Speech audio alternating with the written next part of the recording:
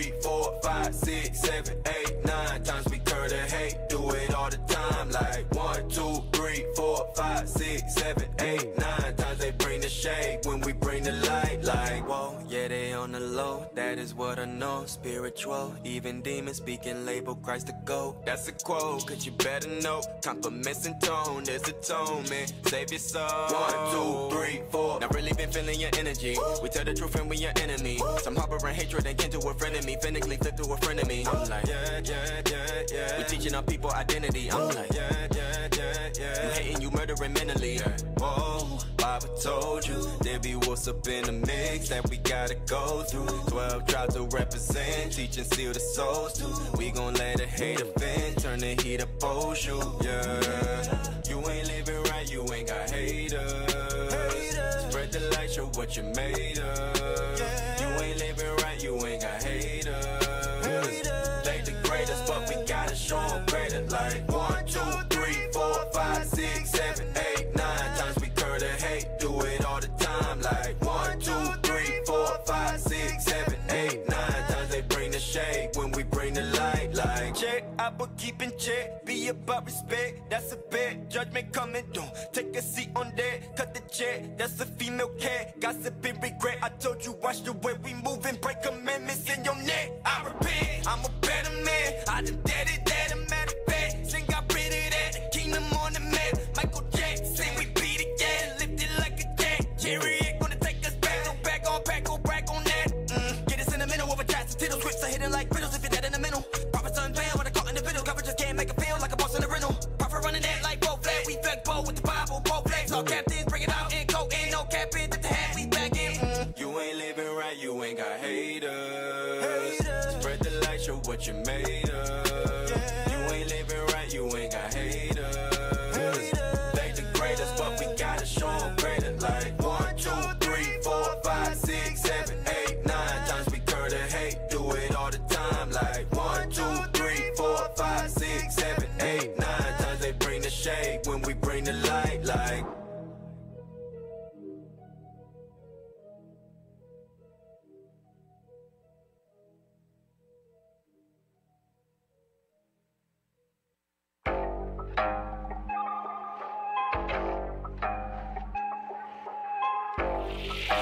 Mac, run it back for him. Neo.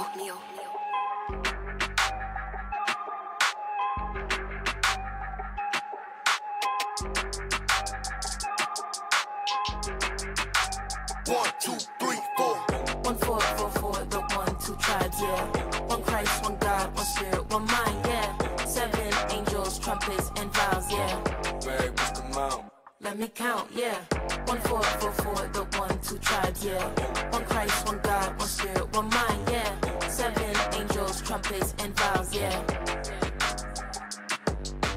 Wake up, wake up, wake up, that what we do, yeah. Jacob, we coming through, yeah. We them Jews you see on the news, yeah. We them Jews that be making moves, yo, whoa. We got the flow, with so much drip they cannot hold us. We got them showing up, kill the dragon, no opponent. Put purple on it, crown again and crackers phony. Like Christ had told me.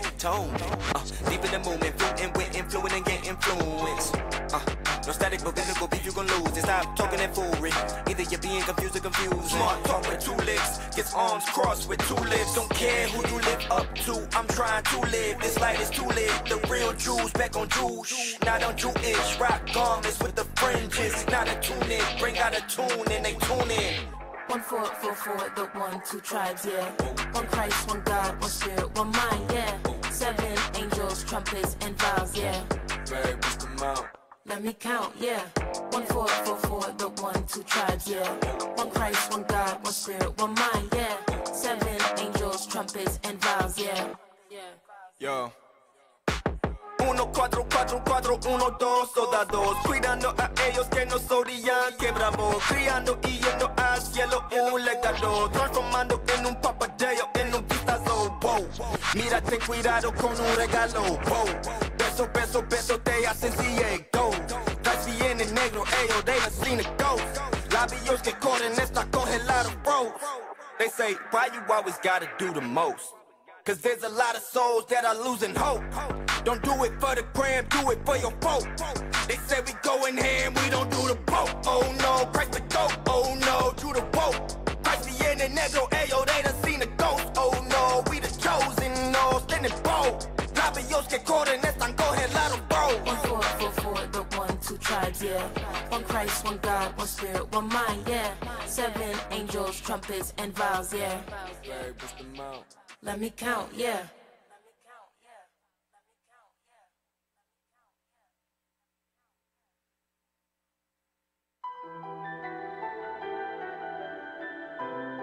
We give it for the Lord.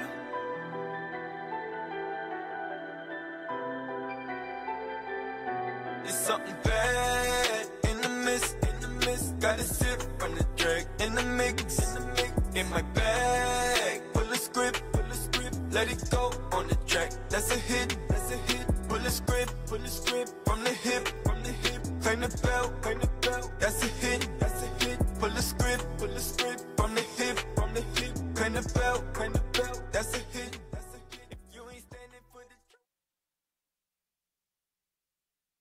Face Jerusalem.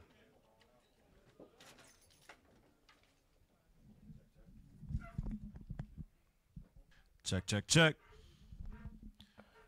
Men of Israel, blow trumpets. Trumpets down. Blessed be the Lord God of Israel, the Lord God of the Hispanics, the so-called Negroes that were scattered throughout the 4 corners of the earth in slavery. Because we are the Israelites, the hidden ones, that the truth have been hid, that we are the children of Israel. We have been destroyed. We have been scattered this day in our captivity, Lord. We come before you today on the Sabbath, Lord, to glorify thy holy name.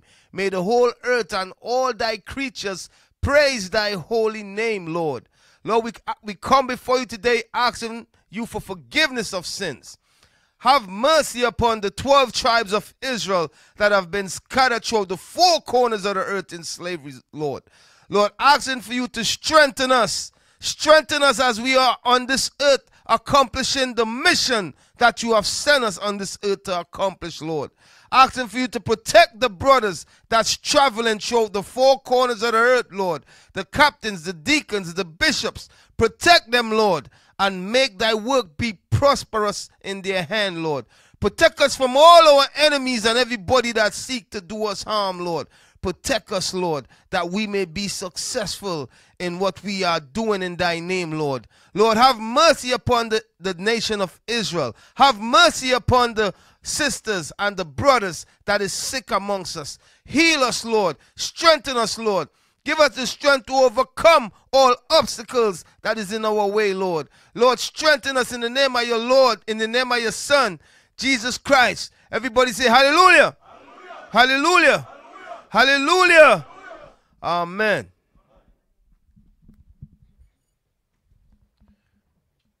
Men of Israel, sons of God, patient saints, sons of God, hand salute. Salute down. Face sisters. To the honorable mothers and daughters of Sarah, we say shalom.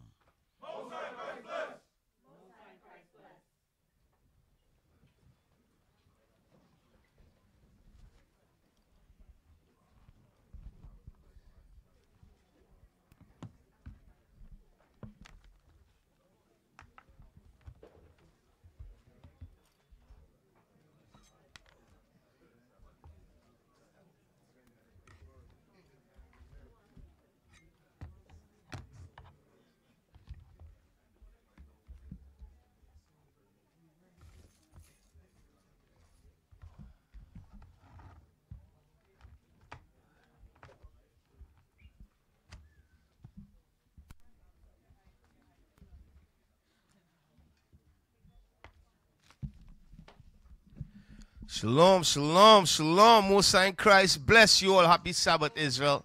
Happy Sabbath, happy Sabbath. We in this building. Happy Sabbath, Israel. Hope everybody having a restful and a blessed Sabbath. All of you brothers and sisters that is scattered throughout the four corners of the earth. I hope you brothers and sisters is enduring in this truth.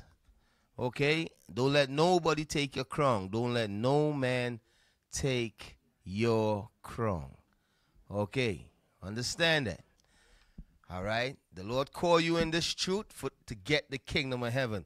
Don't let nobody come and put no evil inside your mind. Don't let nobody offend you in the sense where, listen, no, you want to lead the truth. All right? What could separate us from the love of Christ, man? Huh? So, yeah, man. So, hey, to all the brothers out there that's doing the work, that is scattered, that is scattered for the Passover, yo, may the Most High protect you brothers that's out there, man. You know? Yeah, so, a lot of stuff going on in the world today, man. There's a lot of stuff going on. A lot of stuff. Every week is a bunch of things going on, man. I'm like, damn. Okay? Yeah, but today I'm going to touch on, the topic I'm touching on is the American dream. The American dream. Because guess what? A lot of y'all got the American dream. I had the American dream. You know, that's why I came to America. I was looking for the American dream, man. I heard he had money on the streets here. I heard the streets was paved with gold, man. You know, I had that American dream. You know, when I was young, I used to pray to Jesus. Jesus, please let me go to America. You know? Yeah, so I'm going to touch on the American dream. The American dream. Okay? Before I go into that, you all know I want to touch on some. Today, we in the Passover season right now. We in the Passover season right now. That's right. Go to Matthew 26 and 17 and read that for me. Matthew chapter 26 and verse 17. Read to 21, then jump to 25. Yes, sir. Now, the first day of the feast of unleavened bread, the disciples came to Jesus, saying unto him. Wait, read that again.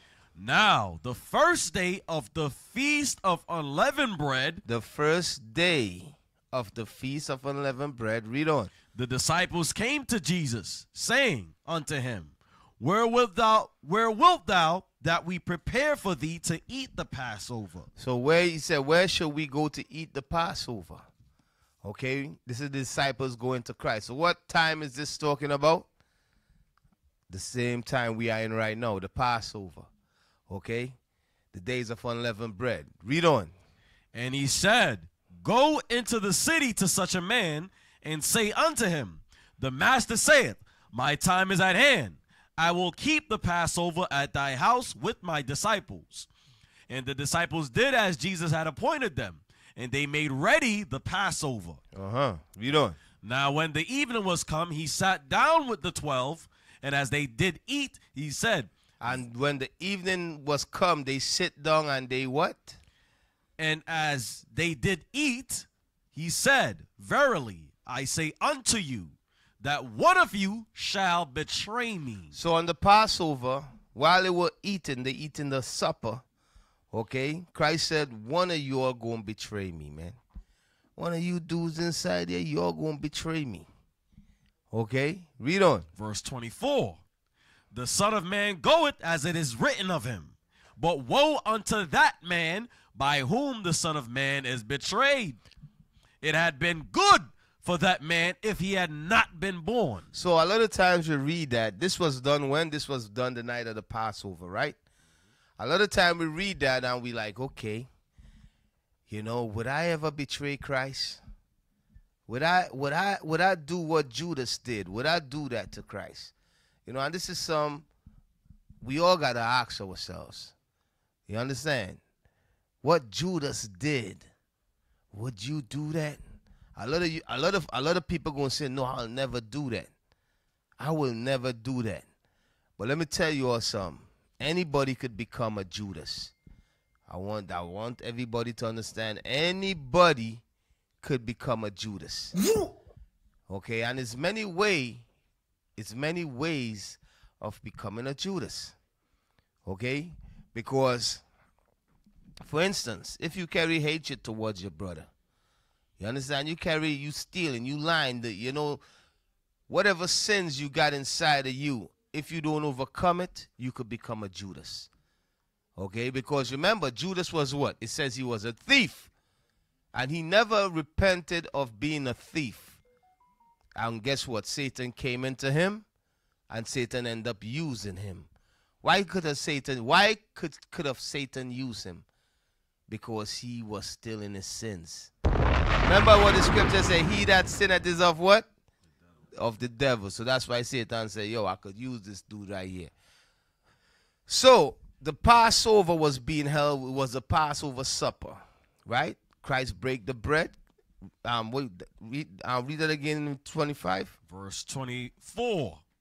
So the Son of Man goeth as it is written, but woe unto that man by whom the Son of Man is betrayed. It had been good for that man if he had not been born. Christ says, best if you didn't born, then you learn this truth and then you betray Christ. You know, sometimes people leave up out of here and they say, listen, I didn't betray Christ. I betray you niggas. He's your niggas I betray, not Christ. Remember what Christ said. Christ says, as you have done to one of these my disciples, you have done to me. Okay? When Judas, did Judas just betray Christ? He betrayed who? Also the 12. He was trying to get them killed too.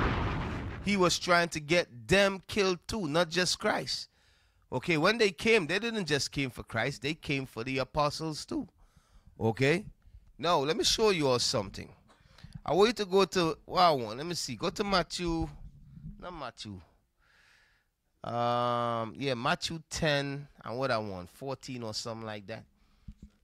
Yeah, I just digressing real quick. This came to my mind. I know brother shall betray brother. Okay. Yeah, this just came to my mind. Matthew 10 and some one of them verses, man. 26 or something.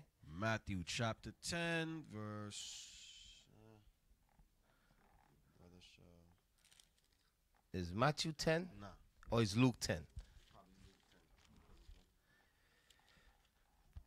Or it's in Matthew 24. No, not Matthew 24. Oh, y'all bear with me 1 minute, okay? Is Mark?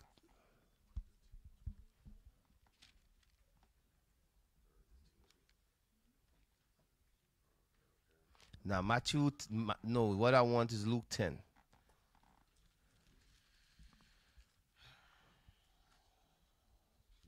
Oh, no, that ain't it. Okay. Yeah. All right, so get. Okay, that's it. Matthew 10 and 21. Matthew Thank chapter you. 10, verse 21.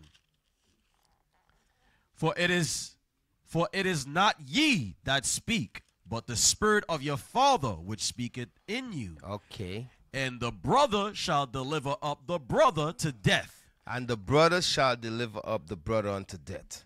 No, it says the brother shall deliver up the brother unto death. For a brother to deliver a brother unto death, right? This is not just talking about brother in the sense blood brothers. It's literally talking about brothers, like we brothers in this truth. Okay? The Bible says brothers shall deliver up brothers unto death. Okay, now let me tell you all something. Judas was brothers to the 12, right? To the apostles, right? And Christ, right? And you see what he did. He delivered Christ up to death. Not just Christ, but his brothers, but Christ protect the other 11. Okay, when you read the history, Christ tell them, listen, if you come for me, leave these alone. Because they were planning to kill Christ and all his disciples. Okay, so Judas did not just betray Christ, but he also betrayed the apostles. Okay, now what I want you all to see is betrayal, right? Betrayal could only come from, when somebody could betray you, it got to come from somebody who you trust. You know, betrayal does not come from somebody that you don't trust, that's not in your circle, that's not around you. Okay? That's why it's betrayal. You wasn't expecting it from that person. You know, you thinking that person was rolling in the spirit of Christ. But guess what? No, you didn't know he had some secret sins and he working for Satan. So now he have what? He have betrayed you. I want you all to understand that. Anybody could become Judas. Okay? Anybody could become a traitor. And as I said, a lot of times you be looking at this one out there, that one out there, but it's usually the person close to you. Okay, that's why the scripture says, brothers shall betray brothers unto death. You understand? Now, I ain't experienced the unto death stuff, but I had brothers in this truth that I was very close with, and they turn out to be demon.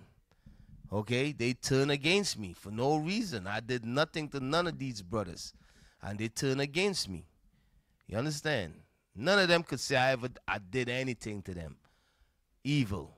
You understand? And bring substantiated proof and show it to anybody. Yo, he did this to me. You understand? So I learned, the most I teach me in this truth, listen, it's only them that close to you that could hurt you. You understand? It's only the people that are close to you that could hurt you. Okay, so go back to where I'm at again. No, I went here to go over the Passover, right? The days of unleavened bread, the Last Supper, Christ broke bread, and he told the men and them around him, he said, this is my body that's broken for you, and so forth. The Last Supper, okay, which is what we're in right now. We are in the Passover. We are in the days of unleavened bread. Okay, so from there, I want to go to Corinthians 11 and 29.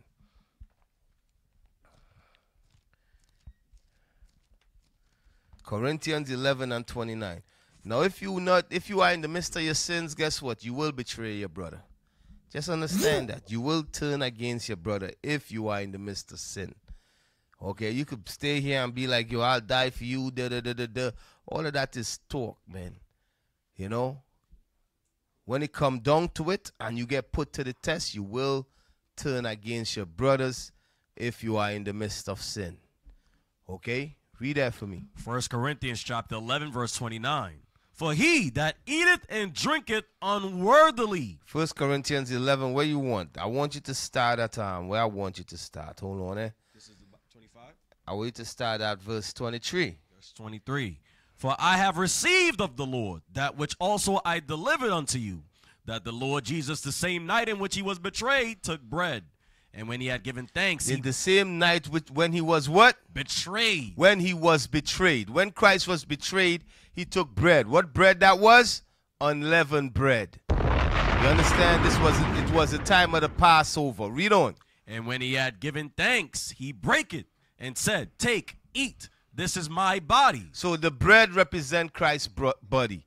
The unleavened bread represents Christ's body without sin. Read on. Which is broken for you. Which is broken. This is broken for you. Read on. This do in remembrance of me. So Christ says, I want you all to keep, when we keep in the Passover, are we keeping it just as we are doing it as what? This do in remembrance of me. When we keep the Passover, it's a remembrance of who? Of Christ. I hope you all understand that. When we do the Passover, it's in remembrance of Christ dying for us. Even when we break the bread, it's in remembrance of Christ being that Passover, him dying for us. That's what the bread represents.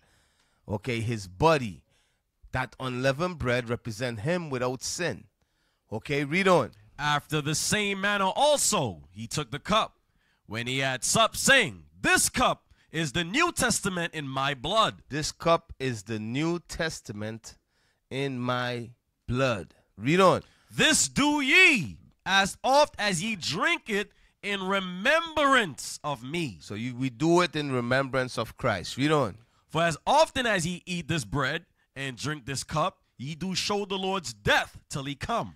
Read on. Wherefore, whosoever shall eat this bread and drink this cup of the Lord unworthily. So Christ says, listen, if you break the bread and you drink the wine, he says, if you do that unworthily. What does he mean unworthily? When Christ was saying that, guess who he was speaking to in Matthew? He was talking to Judas, because Judas was there, and Judas know he was about to go betray Christ.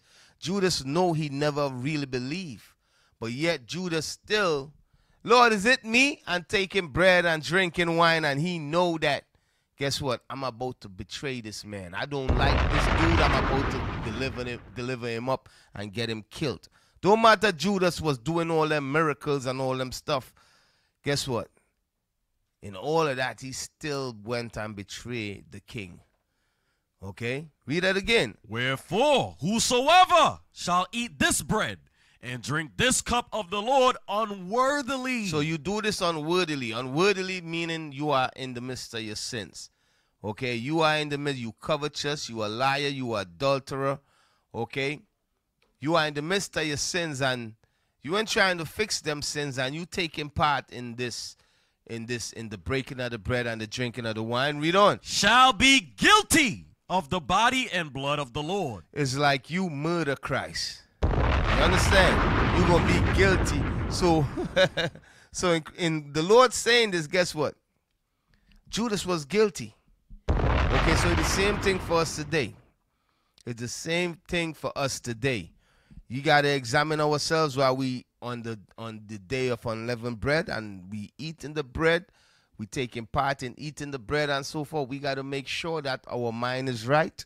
You got to make sure the reason why you are here. Are you here to serve God, or is just a place to hang out for you? Are you here because you really want the kingdom of heaven? You want that reward. You want to live forever, okay? Or you just because my husband forced me here, or my wife forced me here. You know, why are you here? You gotta make up your mind. You breaking that bread, okay? You taking part in that unleavened bread, the Passover. You better make up your mind, okay? Why? What you doing, and you're not doing it unworthily? Read on. Verse 26. But let a man examine himself, and so let him eat of that bread and drink of that cup. Read on. For he that eateth and drinketh unworthily, read on, eateth and drinketh damnation. If you eat and drink this unworthily, the Bible says you take part in that Last Supper, the Passover, the Last Supper, where Christ was betrayed. Christ said, if you do this unworthily, you do what? Eateth and drinketh damnation. You're going to be damned. Okay, read on. To himself. Read on. Not discerning the Lord's body. Not understanding what Christ came and did. Okay, because guess what? Judas did not discern the Lord's body. Okay, so Judas brought damnation on himself. Okay, read on. For this cause. And for this cause, what's the cause? Because you're doing it unworthily, I want you all to pay attention. Read on. For this cause, many are weak. So you got many brothers and sisters that are weak and sickly. And there's some of y'all that get sick. Read on. And sickly among you, and many sleep. And many of you go back into the world. You understand? When it says many sleep, it could be going into the Lord kill you, or you go back into the world. Y'all understand? So now it says many are weak. What does that mean? It says, for this cause many are weak amongst you. Okay, now, as I said, I've been in this truth long enough in order to discern certain things. Now, if you've been in this truth for 5 years, 10 years, and you have no growth inside of you, you got that weak spirit, is because you are taking part in, you ain't take this serious. You are taking part in this unworthily. You understand? I hope you all understand. That's how I could tell who is real and who is not. Okay, who have the capability of becoming a Judas. Why? Because you are stagnant in this truth. There's no growth in you. Okay? You are weak. Your spirit is weak. You are not becoming strong in Christ. You've been here for years and you that same person. There's no growth inside of you. So the scripture says, read it again. For this cause many are weak and sickly among you. So it says many are weak. Weak. That's you, brother, that you came to the truth, and every other week your wife is in some problem with somebody else and you never check her. Your wife is controlling you. You ain't correcting that woman. She always involved in some confusion. And we working with you saying, yo, trying to build this brother up to at least grow some kahunas. You understand? So at least get some guts so he could go and take his balls from his wife. You understand? But brother, I see brothers like that with us for years. Wife is disrespectful, and we trying to build the brother up, but years going by, and the brother never got it right. His wife still have his balls in her purse.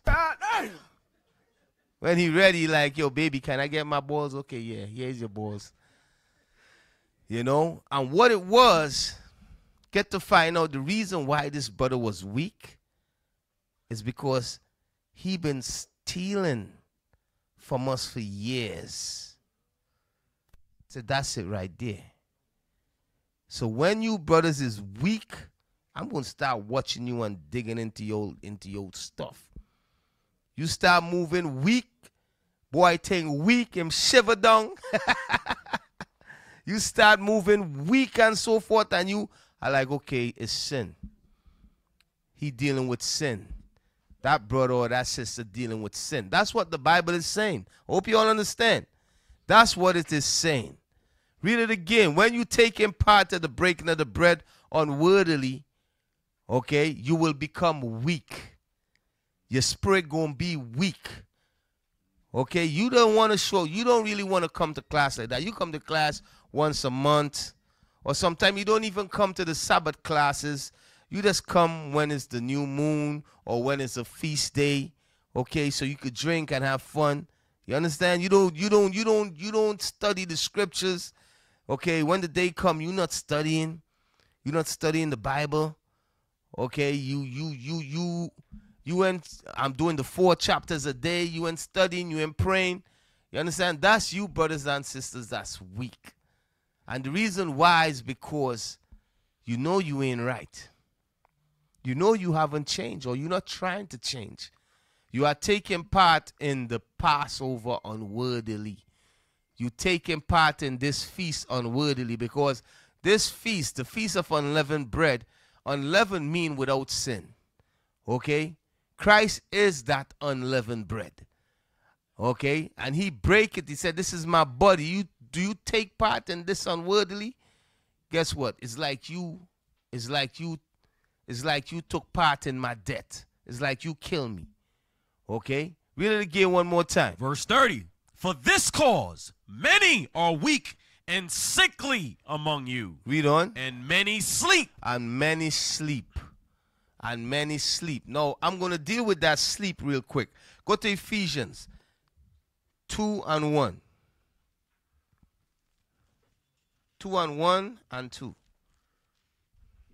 Ephesians chapter 2, verse 1. And you hath he quickened, who were dead in trespasses and sins. So we were dead one time in our trespass and sins. Okay, read on. Where in time past ye walked according to the course of this world. And in time past we was walking after the course of this world, meaning the things in this world. Okay, that's what we was walking after. Read on. According to the prince of the power of the air. The prince of the power of the air is Satan. Read on. That the spirit that now worketh in the children of disobedience. So the point I wanted out of there is that we were dead. One point of time we were dead in this world. Read it again, verse 1. Verse 1. And you hath he quickened. So God made us alive. Read on. Who were dead in trespasses and sins. Because we were dead in our trespass and sins. Now, why I'm going here to explain to you when it says many sleep. Because you do this unworthily, that's why a lot of brothers and sisters is sleep. That sleep is you going back to that dead state. Okay? Now, I want you to go to Revelation 3. Revelation 3:1. Revelation chapter 3, verse 1. And unto the angel of the church in Sardis write, these things saith he that hath the 7 spirits of God, and the 7 stars. I know thy works, that thou hast the name, that thou livest and art dead. Read that again. I know thy what? I know thy works, that thou hast the name, that thou livest Read on. and art dead. So what is this saying? Some people they put that front up that they live in, that they are alive, that they are in the spirit, that Christ is dealing with them, but they are what? Art dead. Why are they dead? Because you still in the midst of your sins. Okay, you still in the midst of your sins. Read on. Be watchful and strengthen the things which remain, Read on. that are ready to die. That are ready to what? To die. So this die is going into what? It's going into many sleep amongst you for this cause. This die is going into, remember David says, take not thy Holy Spirit from me. When God take his Holy Spirit from you, guess what? You become dead. Okay? When the Lord take his Holy Spirit from you, you are dead in his eyes. Okay? Read that again. Be watchful and strengthen the things which remain, that are ready to die. So what was going on in the church here? He says, strengthen the things that remain in the church that are ready to die. Meaning you had some brothers and sisters in the church that was taking part in the body of Christ unworthily. And they were about to fall out of the truth. They had a weak spirit. Their spirit was weak. They were about to die. They come to class once a month. They barely study. Okay, they got no works. So Christ says, yo, those that remain, that's about to die, my spirit about to leave them, strengthen them. Okay, strengthen them. No, even in the body, I could tell some of you brothers and sisters, some of y'all is about to die. You understand? There's no joy in your spirit. Okay, you always gossiping, murmuring. You know, that's all you here for. And you think we're not see it. We see you, man. We see you clearly. You know, you are about to die. You understand? So it's either one or two things you could do. You could repent and build yourself up, build your spirit up. Ask the Lord for forgiveness and strengthen your spirit and become better and stronger in this truth. Or you could stay the way you are and you be out of here in the next year or two. You know, or you might just be here or wait for something to happen. This is what they do. They always wait for something to happen, like something big to happen, so they could just leave and say, oh, I left because of this. IUIC, they ain't right. You understand? Because they don't want to acknowledge, okay, whatever they had inside of them, they had to fix. You know, some people do that, so they look for a reason to leave. So Satan might attack us, whatever he might do, and problems might arise in the congregation. And what brothers and sisters do, they use that for an excuse to say, I don't want to be here. No, I'm leaving. You know? And then they do what? They blame you, blame us. You're wicked. I'm leaving. You feel what I'm saying? Yo, so read it again. Verse 2. Be watchful and strengthen the things which remain. Read on. That are ready to die. Read on. For I have not found thy works perfect. Because they were what? Taking part in the bread, in the body of Christ unworthily. The Lord said, I have not found your works perfect. Okay? Now, go to Jude 1 and 12. Jude, verse 12. Yeah, read that for me. Jude, verse 12. These are spots in your feast of charity. These are what? Spots in your feasts of charity. So it says these are spots in your feast of charity. Meaning you're gonna in the feast, like the day of these feasts that we have, like the Passover, we have brothers and sisters amongst us that some of you all are just spots here. Meaning you don't belong here. You do not belong here. You are spots in our feast of charity. Read on. These are spots in your feast of charity, when they feast with you, feeding themselves without fear. They feeding themselves without fear, meaning they taking part in the breaking of the bread, they eating the lamb, which is the body of Christ. You know, they not understanding, they doing it unworthily. That's why it says feeding themselves without fear. The Lord says, yo, don't do this unworthily. You're going to be destroyed. But you have brothers and sisters, they feeding themselves without fear, not understanding that the Lord going to bring judgment on you for that. Read on. Clouds they are without water. They are clouds without water. What's the sense of a cloud without water? Meaning a cloud, they are clouds without water. They got no understanding. Read on. Carried about of winds. What it mean carried about with winds? This, yeah, with different doctrines. Somebody says the Sabbath is on.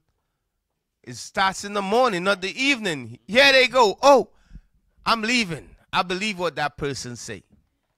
You understand? They are carried about with different winds. Okay, all kind of different doctrines. A new doctrine pop up, they gone. Okay, carried about with winds of doctrine. Read on. Trees whose fruit withereth. Why it says trees whose fruits withereth. The fruits is talking about the fruits of the Spirit. Meaning you learn how to love your brother. You learn how to keep the commandments and bring forth fruit. But your fruit withering away. Why is your fruit withering away? It's withering away because you are not studying. You are not praying. You're not applying. You understand? So you have become weak. Remember what we read early on. It said, for this cause many are weak. You have no root. You understand? So your tree not strong, so your fruits are wither away. Okay, read it again. Trees whose fruit withereth. Read on. Without fruit. Twice dead. Without fruits, what? Twice dead. You came into this truth, Christ woke you up, and you became alive in his sight. Then you went back to your evil. That's why it says you have been twice dead. Okay, you were dead before you came in, before you heard this word. Then you changed and you repented, and then you come to the truth, and guess what? You went back to that same evil life that you had before. So guess what? No, you dead again. Twice. You twice dead, but guess what? You twice dead and you are in the body. You spots in our feast. You understand? You are amongst us committing adultery, lying, stealing, fornicating, okay, murmuring. All these evil you are doing in the feast. Okay, so that's why it says you are a spot in the feast. All of you all know who you all are, you know, that is spots, you know. You all know the things you all dealing with, and you all come up in the feast every Sabbath and so forth, and you all act like everything is good. You know, but we could see that your spirit is weak. You understand? You have no works. Faith without works is dead. How can you say you believe in God, you believe in the Lord, you believe in Christ, but you have no works? Ask yourself that. You have no works, you have no faith. Trust me, you cannot fake this. As I said, a lot of you all are ready to die. Okay, you all are right. One foot in, 1 foot out. 1 foot in, 1 foot out. You almost out. You ready to die. Okay? But one thing I could tell you, we ain't shedding no tears for none of y'all, man. You know, don't think I'm going to shed tears for any of y'all. It is what it is. That's right. Okay, many are called, but few are what? Chosen. Few are chosen. Okay. So go back to Corinthians 11 and 29 and 30 and read it again.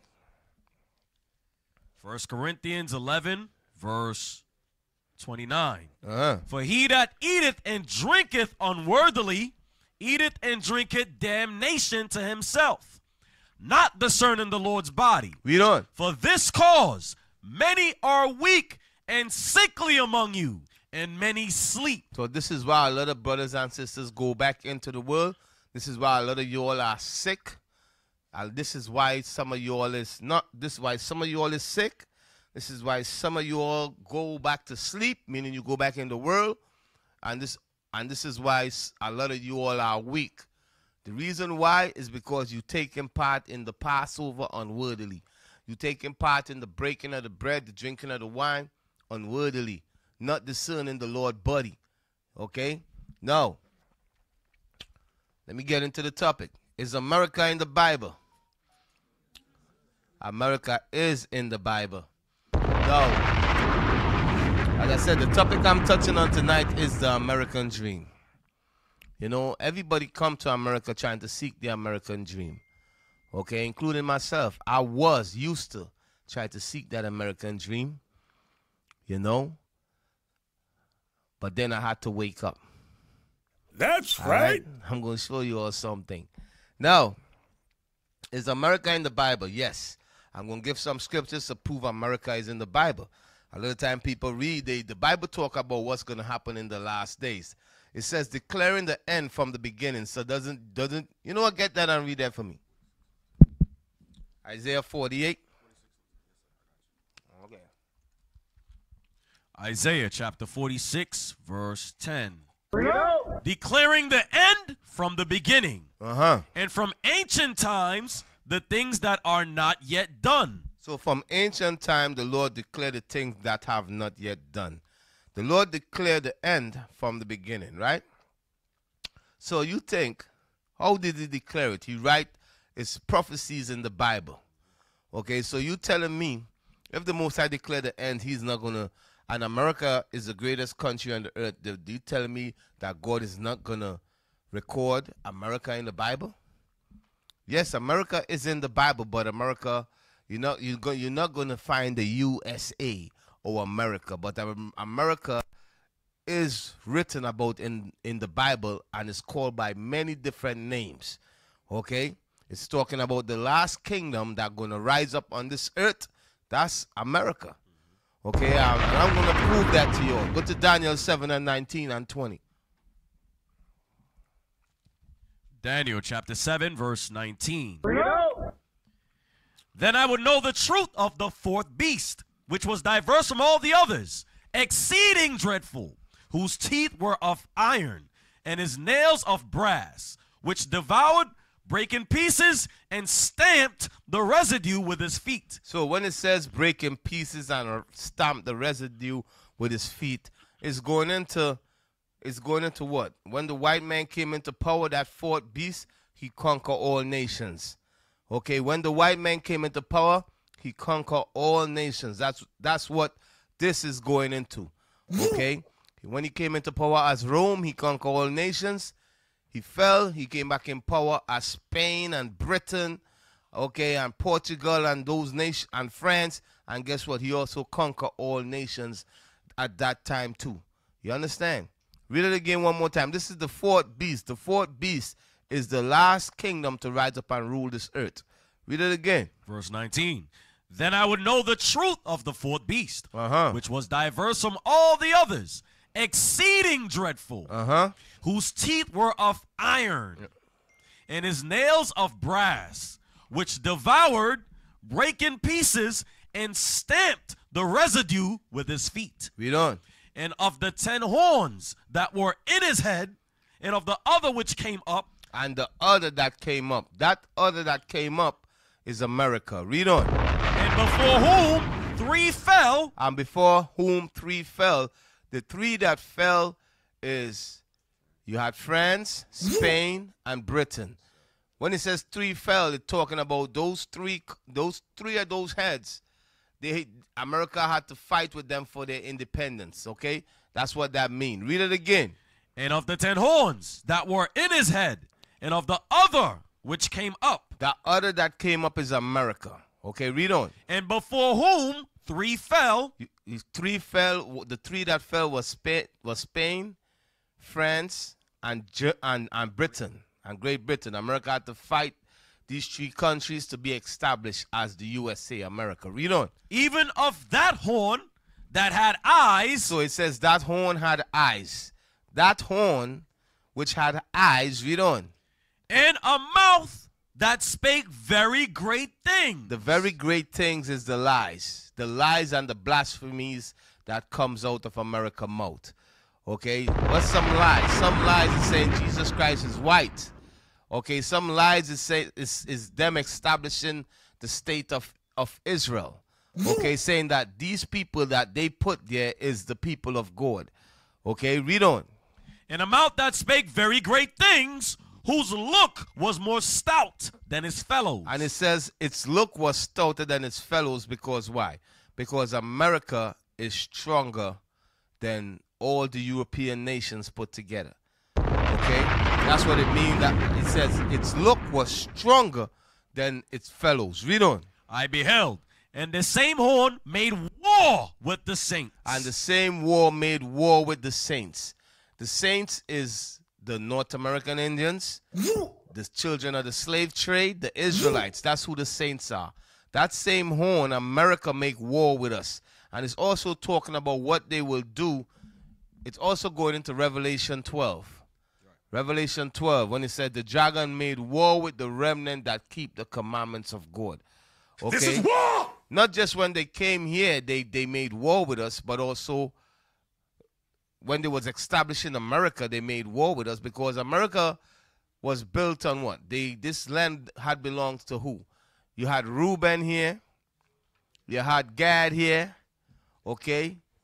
You had Issachar here. Okay? All them tribes, they are the saints of God. They are the children of Israel. They were already on this continent. Okay? And America came and America did what? Made war with them and took the land from them. Okay? That's what happened. Read it again. I beheld, and the same horn made war with the saints, and prevailed against them. And prevail against them. Hey, the first video I sent, can you pull it up real quick? From the 60s. Y'all pay attention. The first video I sent, pull it up and play it for me real quick. Is there any way y'all could put this thing on right here? All right, just do that. Play that video for me first.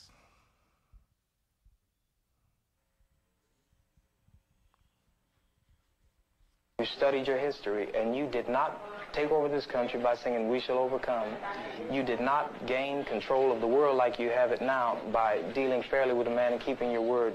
You're treaty breakers, you're liars, you're thieves, you rape entire continents and races of people. Then you wonder why these very people don't have any confidence or trust in you. Your religion means nothing. Your law is a farce, and we see it every day. You demonstrated it in Alabama. And I can say you because you're part of the whole system. You profit from it. In fact, you make your living from it. You couldn't walk around and talk to people, stand up in your pulpit on Sunday and preach nice little songs and say, now we're going to give thanks to the Lord for he is good and old Jesus be among us. As far as we're concerned, your Jesus is contaminated, just like everything else you tried to force upon us is contaminated.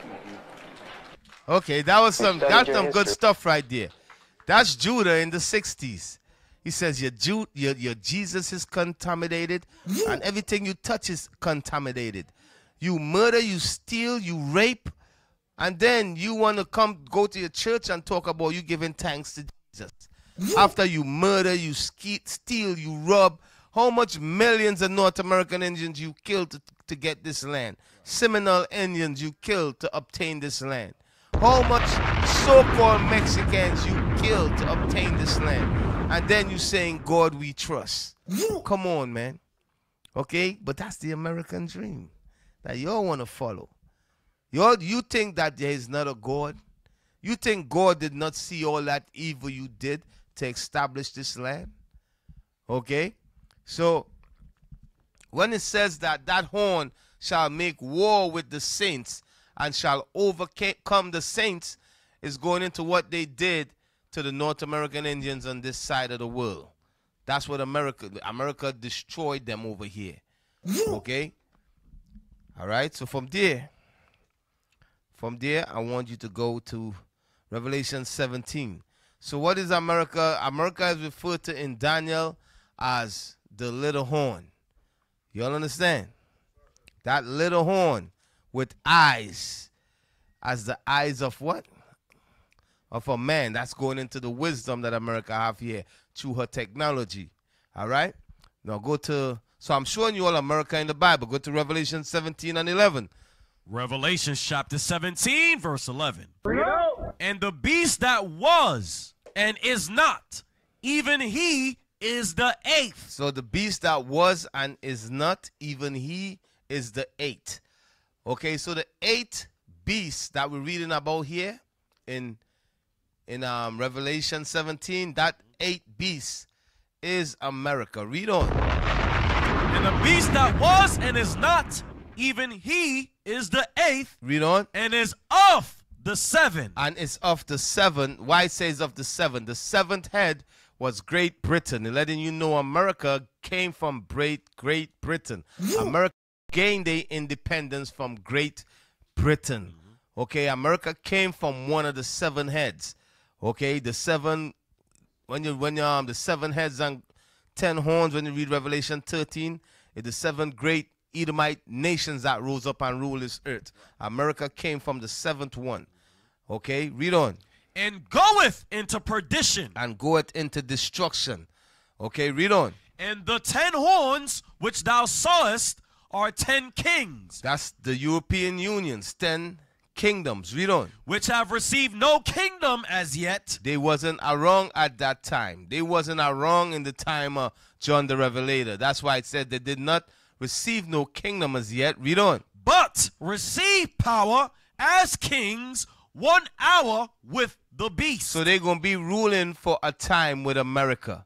Okay, when did this happen? Right after World War II. In 1945. In 1945, they formed the NATO alliance, okay, and they formed the European Union. All right, who did this? America and Europe, them 10 horns, okay? That's them giving their power unto the beast. The beast there is America. Right. They gave their power unto America. America controlled the military and so forth. Okay, this all happened in 1945, in the 1940s. Okay, read on. These have one mind. And Europe and America have one mind. Read on. And shall give their power and strength unto the beast. Unto America. Read on. So the beast here in Revelation 17 that we're reading about, that the 10 horns going to give their power to, that's America. Read on. These shall make war with the Lamb. Those 10 horns going to make war. Europe will make war with Christ when he returns. That's Bible prophecy. They're going to make war with Christ when he returns. Read on. And the Lamb shall overcome them. And Christ is going to destroy Europe. He's going to destroy Britain. He's going to destroy Greece. He's going to destroy France. Okay? That's Bible prophecy. Read on. For he is Lord of lords. Read on. And King of kings. And they that are with him are called and chosen and faithful. So from there, I want you to jump to verse 5. So I'm showing you all America in the Bible, okay? America in the Bible. Jump to Revelation. Jump to 5. Same 17, but verse 5. Yes, sir. Verse 5. And upon her forehead was a name written, Mystery Babylon the Great. So Mystery Babylon the Great. Who is Mystery Babylon the Great in the Bible? Is it talking about Iraq? Is it talking about the Iranis? No, Mystery Babylon the Great. It says mystery is because it's a mystery to you all. You understand? It's a mystery to you all. Because you all don't understand that this place is Babylon. Okay? It's a mystery that this place is Mystery Babylon to y'all. We understand what it is. Okay? Read it again. And upon her forehead was a name written, Mystery Babylon the Great. Mystery Babylon the Great. She is Babylon the Great. She's not like ancient Babylon. This Babylon is Babylon the Great. Okay, read on. The mother of harlots. The mother of hoes. She create hoes. Okay? That's who America is, the mother of hoes. You know, she like the madam. Like, you know, the madam go and create hoes. Okay, that's America. Read on. The mother of harlots and abominations of the earth. So America is referred to by God as the abomination of the earth, the mother of harlots, harlots, Babylon the Great. Okay, so God also called America Babylon the Great. All of these terms is terms where God called America. Okay, I want you all to understand that.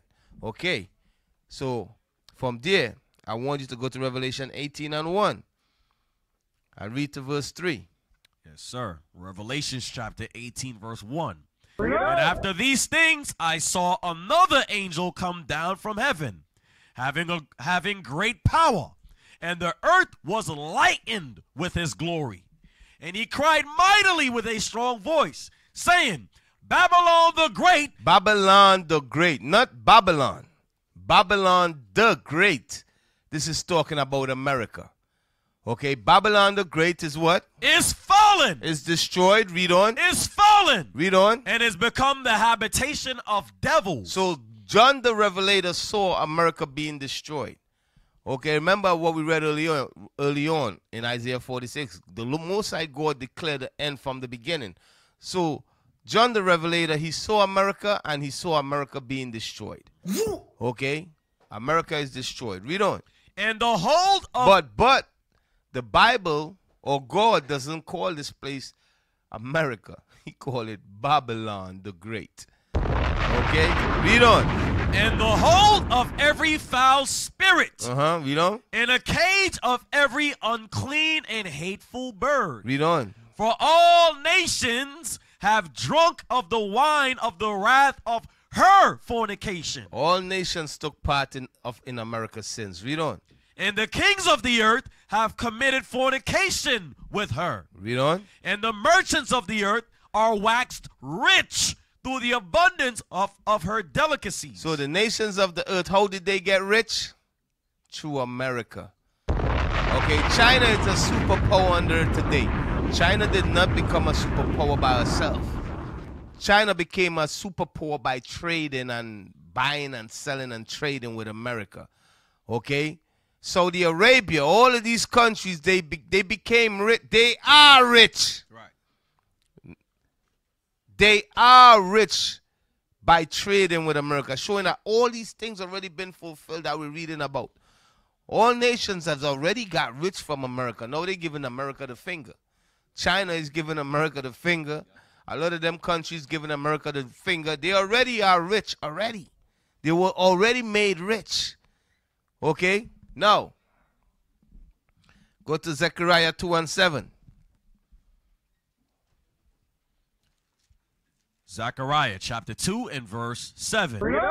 Deliver thyself, O Zion, that dwellest with the daughter of Babylon. So Zion is the children of Israel. Okay? The Bible says that Zion going to be dwelling with the daughter of Babylon. Okay?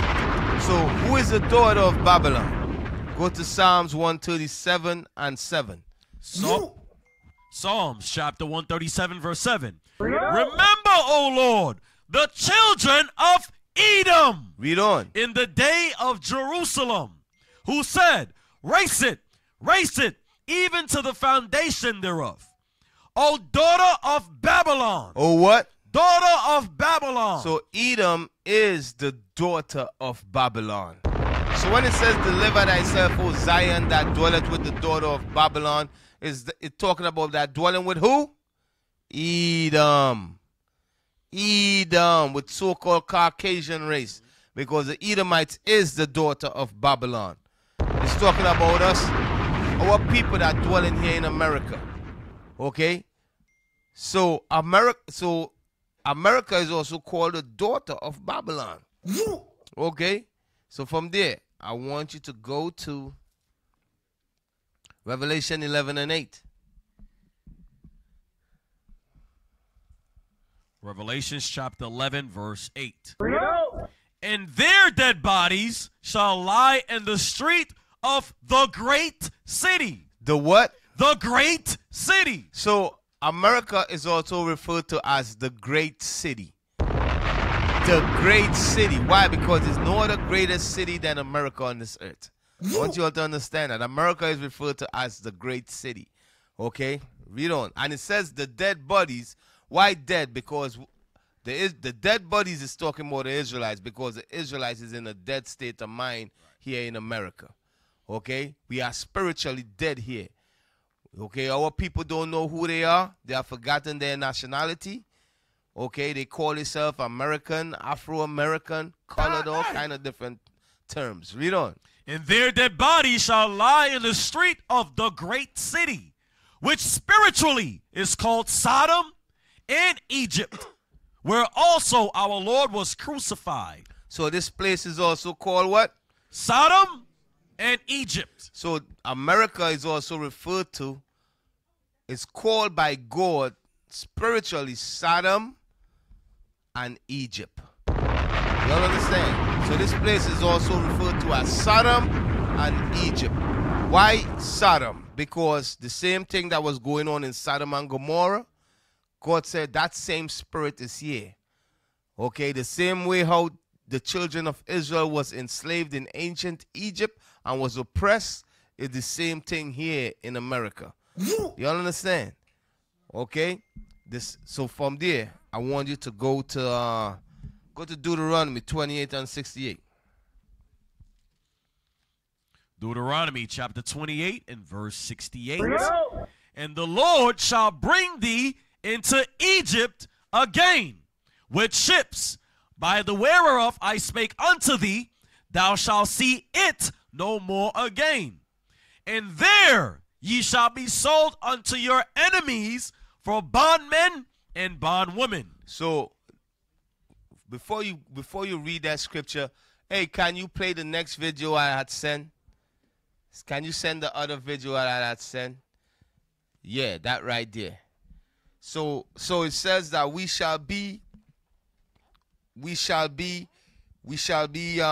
that their dead bodies shall lie in the street of the great city that spiritually is called Sodom and Egypt. Okay, I want you all to see this little play that these sisters did in the 60s. I tell you, in the 60s, our people, they think different from how we think today. I want to see what these young girls was saying. What has America done for me? Nothing, but made me a zombie. I don't know who I am. I try to act like somebody else. No name, no language, no culture. Got our women acting like some Aunt Jemimas, Buells, Sapphires. Got acting like Stetson Fetchins, Manti Mollers, Willie Best, and some Rochester's. What has America done for me? Nothing, but made me a zombie. Took away my uncle life, gave me some crooks with some dead white man hanging from it, teaching us about Mary had a little lamb. Mary was right, the lamb was right, and what about old Snow White? Old Mother Hubbard went to the cupboard to give her poor dog a bone. I lied. She gave the dog a steak and gave the bones to Negroes. Neck bones, pig feet, ham hocks, chitterlings, guts. Made us gut eaters, whiskey consumers, dope users, Uncle Tom niggas. That's what America done for me. Made me a robot, a Frankenstein, a puppet. What has America done for me? Nothing. No. What have America done for us? It made us zombies. Okay? America have made us into zombies. They took our nationality, they took our identity, okay, and they made us zombies. Now, what we see taking place here in the 60s, I'm going to touch on some things concerning the 60s, okay? The 60s was a very important time in history, and I'm going to touch on some stuff concerning the history from the 60s, okay? But back then, you see what was going on. You see what people was talking. You're not going to find young girls talking like that no more. You're going to see young girls twerking. You understand? That's what you're going to see. Okay? So we as a people got worse over time. Okay, but it's up to us, brothers and sisters, to resurrect and bring back real stuff like that, okay? All right? Now from there, I want you to go to Deuteronomy. Deuteronomy chapter 28, verse 68. And the Lord shall bring thee into... Oh, no. Read back Revelation 11 and 8. Read that real quick. Revelations chapter 11, verse 8. And their dead bodies... And their dead bodies. Remember what the sister said. What have America done to us? Nothing but made us zombies. Nothing but make us zombies. What scripture goes back to what that young sister was saying is Revelation 11 and 8. Read it again. And their dead bodies... The dead bodies is the zombies here in America. Is the Negroes of the slaves that's living here in America. Okay? That's here in America.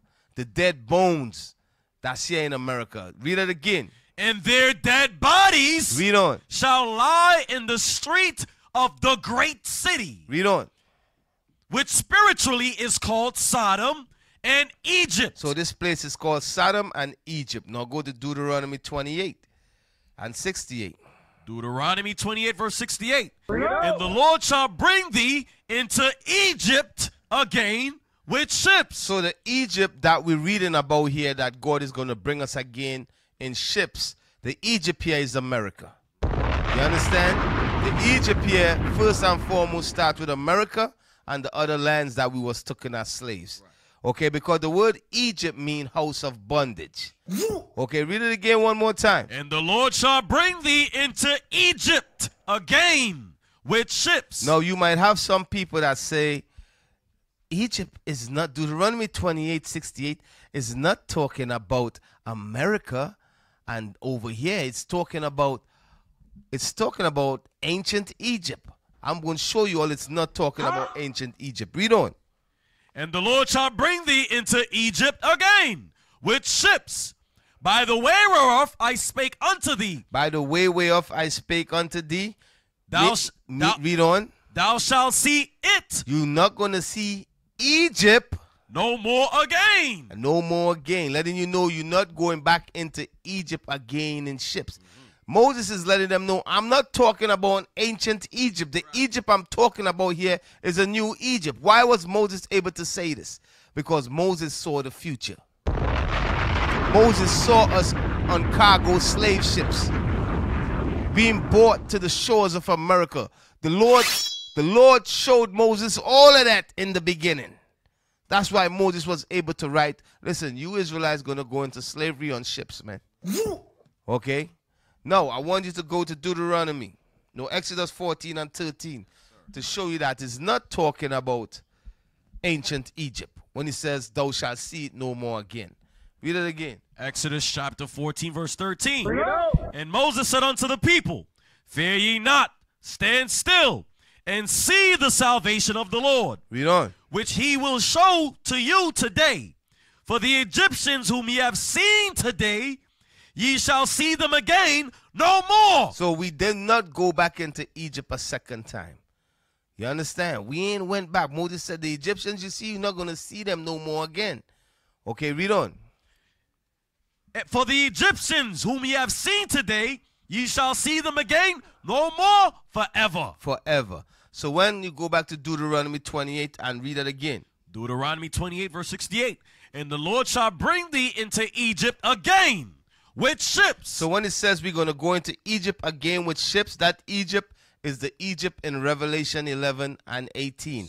Revelation 11 and 8. Sorry. Read on. By the way whereof I spake unto thee, thou shalt see it no more again. The way where I'm speaking to you right here, you're not going to see this land Egypt again. Read on.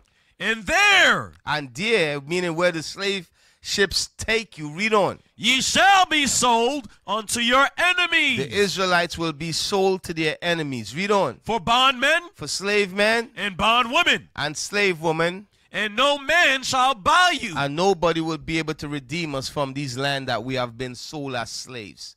Okay? Now, I want you to jump to verse 48. Verse 48. Therefore shalt thou serve thine enemies, which the Lord shall send against thee, in hunger and in thirst and in nakedness and in want of all things. And he shall put a yoke of iron upon thy neck. So the Bible says that the white men, when we get off them ships, we going to serve them for the wonderful things, meaning for education, for food, clothing, shelter. We all have to serve the white man for that. And it says that what? And he shall what? And he shall put a yoke of iron upon thy neck until he have destroyed thee. So we have been destroyed as a people. When it says we have been destroyed, it means we have been turned into zombies. That's what it means by we have been destroyed. We have no culture.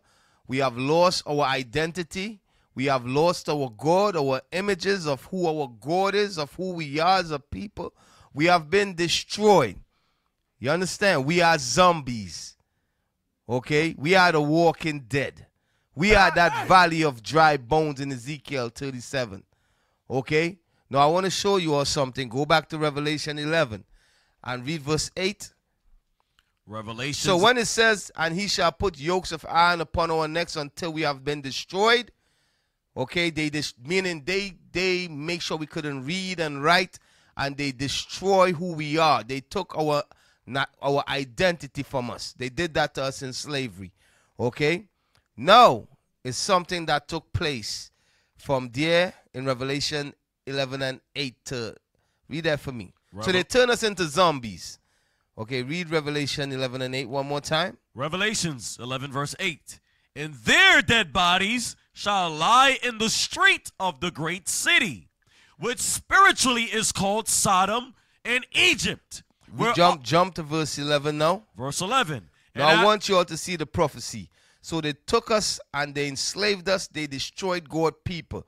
But guess what? The white men understand the Bible.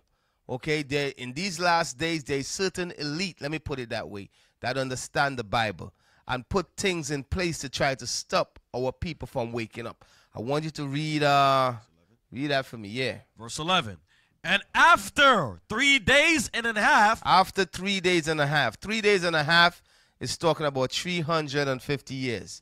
Okay, after 350 years, read on. The spirit of life from God entered into them. So the spirit of God going to enter into the Israelite. That goes back to Ezekiel 37. Can these dead bones live? Okay, the spirit of life from God is going to enter into us. How? Because right. God sent Elijah. Elijah came on this earth and he started teaching and start waking us up. Okay? Read it again one more time. And after 3 days and a half. That's after 350 years. Read on. The spirit of life from God entered into them. Enter the spirit of life from God, enter into them. Can you put up calculator on the screen and calculate from 1619 to no, just add. I want you to see when I want 350. Yeah, 1619 plus 350 years. Okay, so okay, what that says?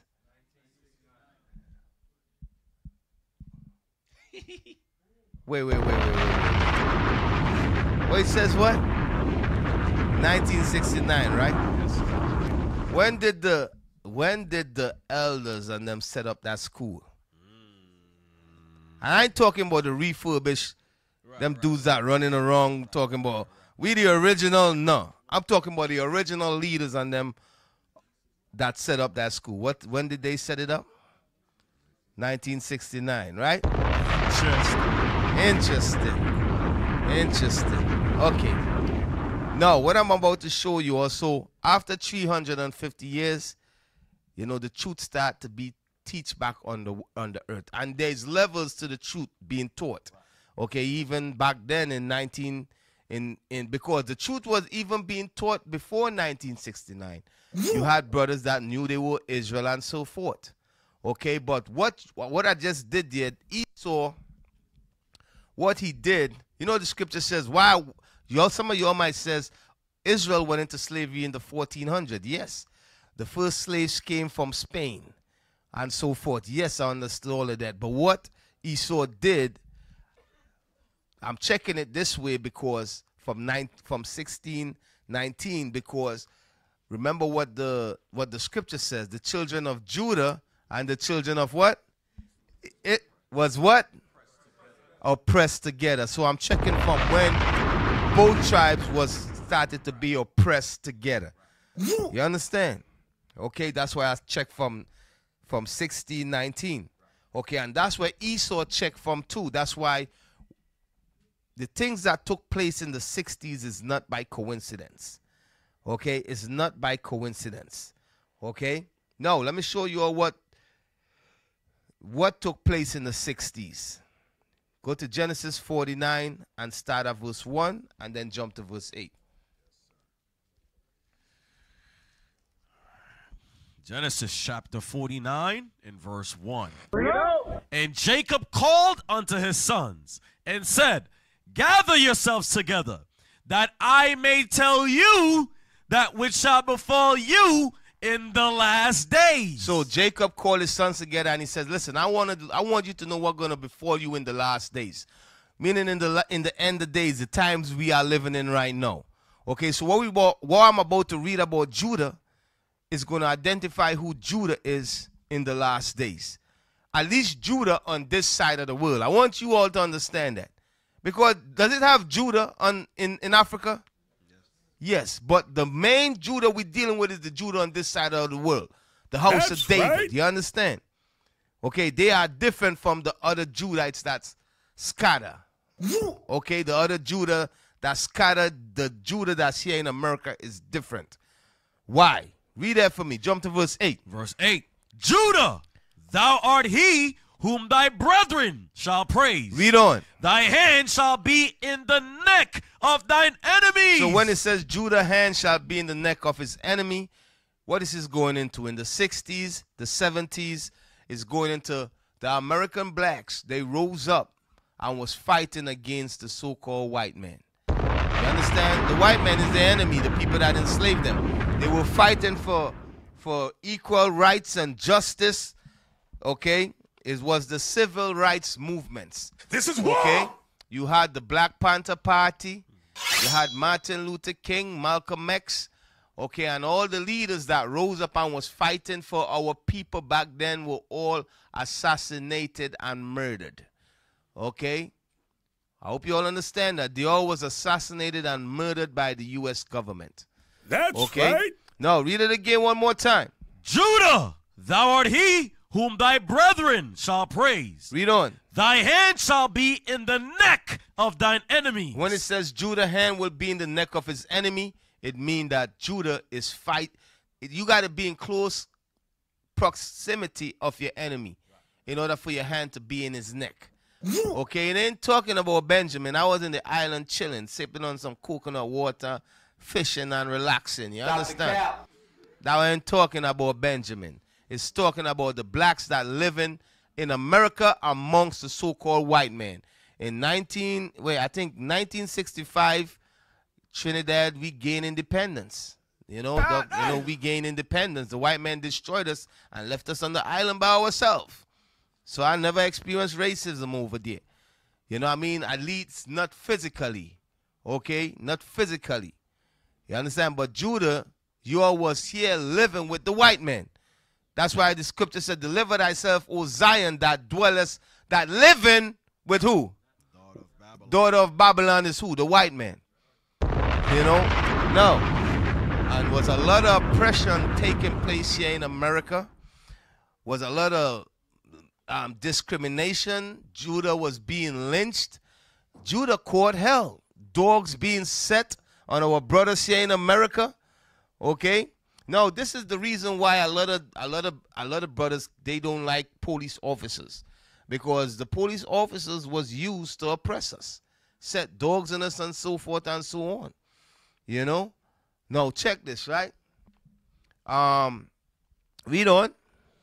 Judah, thou art he whom thy brethren shall praise. Read on. Thy hand shall be in the neck of thine enemy. Your hand gonna be in the neck of your enemy. Read on. Thy father's children shall bow down before thee. When he said Judah's hand shall be in the neck of his enemy, meaning he gonna be fighting the so-called white man. The reason why the rights that everybody taken for granted here in America, the reason why you got them rights is because of Judah. Okay, read on. Judah is a lion's whelp. He's a lion's whelp. A lion's whelp is a young, strong lion. This is talking about Judah in the 60s and 70s. They were like a young, strong lion. Read on. From the prey, my son, thou art gone up. Judah is going up to the prey. The prey is who? The enemy that he got his hand in the neck of. Okay? Choking his behind out. Read on. He stooped down. He couched as a lion. So it says Judah stooped down and he crouched as a lion. As a young, strong lion. Read on. And as an old lion. And all of a sudden he turned into an old lion. Read on. Who shall rouse him up? So who gonna rouse up the tribe of Judah? Christ. That goes back to after 3.5 days the spirit of what? Life shall enter into him. So the elites in society understood this. That's why they say, yo, in the 60s, we got to make sure we got to look for the rise of any black messiah. We got to kill all of them, assassinate them. Because the Bible prophesies that the spirit of life going to enter into them. And they're going to rise up on their feet. You all understand? It's not coincident the white man did what he did in the 60s and 70s against Judah. And I'm going to show you all some against I'm going to show you all them same traps that Judah got caught up in. Those of us that come from the islands and from different parts of the world to come here and live here in America, we get caught in them same damn traps. You understand? We get caught up in them same damn traps. Okay? No. So the American blacks is the tribe of Judah.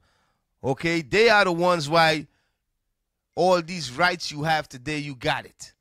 Okay? No, I want to show you all some. No. Play that other video I got there, man. Play that other video I got there. It's a sister going in. Yeah. 3. Video number 3.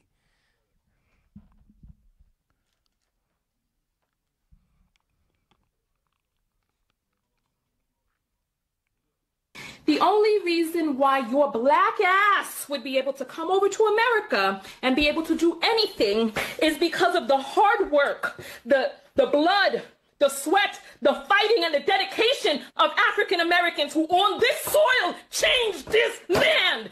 African Americans are the ones who got this country integrated. Let me explain something to you. White people in this country did not give us anything. We have had to take. We took. In the 1960s, we took their lynchings, their terrorizing, their burning down of our neighborhoods, and we continue to rebuild and revisit and retwist and re-rise up what it is that we have done in this country. And the only reason why anybody can bring their black ass over here from another mother effing country is because what black Americans have done on this land. And I'm saying this as a person who is bicultural, whose father is not American, doggone it. My father is an immigrant, and he was able to come over to this country and do something in this country because of the black people who fought, who died, who bled, who were lynched on this land. So don't sit your black ass over there in some other goddamn country talking about what you would do in America. The only reason why your black ass could even get the F over here is because of what we have done. Doggone it. Listen to what it is that I'm saying. Okay. All right. So yo, I'm going big Judah up, man. You know what I mean? You know we gotta get Judah their props. Because the things that Judah did, the fight and struggles Judah went through, listen, man. Yo, I'm telling you, it was crazy. It was crazy, man. Okay, I think I sent another video. I didn't send it. Hold on. Yeah, I didn't send it. Okay, now let me tell you all something. The civil rights that Judah have fought for in this country, it have been hijacked by the Jewish community, by Chinese, by homosexual. You understand? Okay, the civil rights have nothing to do with slavery anymore. You got the rights that now they sign in law or civil discrimination against Jewish people, civil rights for men to sleep with men and all type of craziness, man. Okay? But the civil rights movement in the beginning was about the struggle, the black struggle, was about the oppression that black people was catching here in America. You can't even take a shit in the same toilet they shitting in. So you can't, my shit is too holy to be mixed with your shit. I don't want you drink from the same fountain. I don't want you sit in the same restaurant that I sit in. Now, let me tell you something about segregation. Okay? When in them integration, when they integrated us, integration, it made us weak. Because when we were segregated, we had our own businesses, our own community. So even integration, I think it made us weak, but it was according to prophecy. That's right. What do I mean? In Daniel 2 and 44, Daniel 2, it says the tow, the clay shall mix with the iron. That's why they shall be partly strong and partly broken. Or something like that. Something to that extent, showing you that what Martin Luther King and them brothers did, they was fulfilling prophecies. Okay? America had to build a society that's all inclusive. That had to happen. Okay? Now, I want to show you all some things, right? So, the civil rights movement. I sent some articles. The civil rights movement in the 1960s, right? The 1960s, the civil rights movement. Yeah, I want you to read that. President Lyndon Johnson signs the Civil Rights Act of 1964. So I want you all to pay attention to that name. His name was what, President? President Lyndon Johnson. President Lyndon Johnson, or Lyndon B. Johnson. He signed the Civil Rights Act. Okay? President Lyndon Johnson. Okay, he was the 36th president of the United States of Babylon. Okay, now, I think he came into power after Kennedy was assassinated. You see, as I put in these classes together, I'm learning history too. Because some things I didn't know. I said, what number president he was? How they, you know what I mean? So he went into power after, he became president after, he was vice president and he became president after Kennedy was assassinated. Now, he signed the Civil Rights Act in 1964. Okay? Now, let's see what else he did. I got another thing there. Okay, so he also, yeah, read that. Commemorating the history of SNAP. Looking back at the Food Stamp Act of 1964. So he also gave us food stamps. You know, he signed the Food Stamp Act, you know, of 1964. Now, some of y'all might say, wait, that was a good thing. He fought the civil rights and then he gave us food stamps? What's going on here? I don't know for those of you all that never been on public assistance, but I know about public assistance. I know the traps behind that. The trap behind Section 8 and housing. You understand? So, and I'm going to explain them things to you all a little. Some of you all will understand, some of you all don't understand. Judah, that's here, they understand. Okay? Now, read that. Let's read the beginning for me. On August 31st, 1964, President Johnson signed the Food Stamp Act of 1964 as a centerpiece of his war on poverty, which introduced numerous programs designed to improve the American quality of life. Okay. The American quality of life. So now I'm going to show you all the traps, yo. I'm going to show you all the traps. So then, okay. So I want the other image. President Lyndon Johnson signed, oh no, the other one. Yeah, that right there. Go down or read that. Did Lyndon B. Johnson say, I'll have those niggers voting Democratic for 200 years? So what you all don't know, before he signed those Civil Rights Act, he had meeting, he sit down with people talking, and that's how he was talking. I'm going to show you all. This dude was Do not think these Democrats or liberals love black people, man. Do not think they love you all. That's why they signed the Civil Rights Act. Okay, keep going down. Let's see this demon. Keep going down. Go, okay, go up.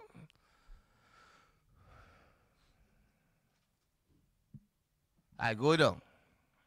Yeah, I'll go down. Yeah, read that right there. These Negroes, they're getting pretty uppity these days. What? So this is what Lyndon B. Johnson said. He said these Negroes is getting pretty uppity. These uppity niggas like Candace Owens. Keep on reading. And that's a problem for us since they've got something now they've never had before. The political pull to back up their uppityness. Now we've got to do something about this. We've got to give them a little something, just enough to quiet them down. So this is what Lyndon B. Johnson said. He said, we got to give them a little something just to quiet them down. That's what the civil rights is about. That's what the food stamps is about. Okay? Is to give you a little something to quiet you down because you so uppity. You know, you start complaining. You want rights. Keep on reading. We've got to give them a little something, just enough to quiet them down, not enough to make a difference. Not enough to make a difference. You all understand? In them signing the Civil Rights Act, that was not enough to really make a difference for you all, for black Americans here in this country. Okay? Now, keep on reading. This quote appears on page 155 of Goodwin's Lyndon B. Johnson's biography. The utterance was made to Richard Russell, a fellow Democratic senator from Georgia. So this is what he said to a fellow Democratic senator. Okay? And this is a Democrat we're talking about. Keep going down. Go down some more. Go down some more. All right. I want you to, what's that? What that city?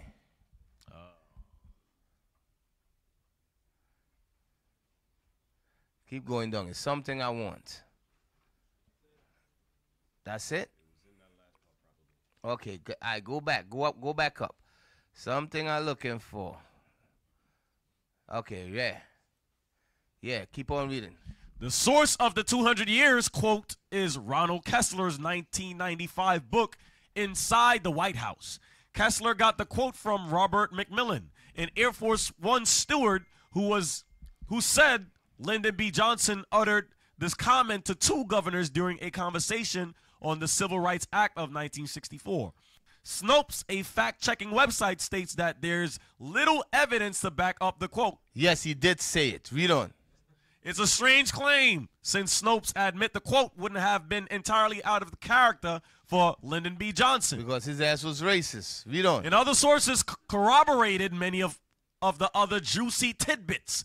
Macmillan gave Kessler such as Lyndon B. Johnson's penchant for walking around nude in the presence of others.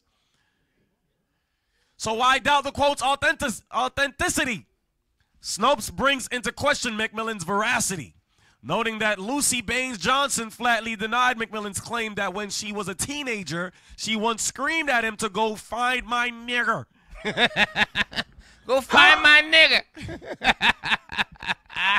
Where my nigga at? Hey, man, you think these Democrats love black people? Keep on reading. And threatened to slap him if he didn't. It must not have occurred to Snopes that many people would flatly deny such a claim.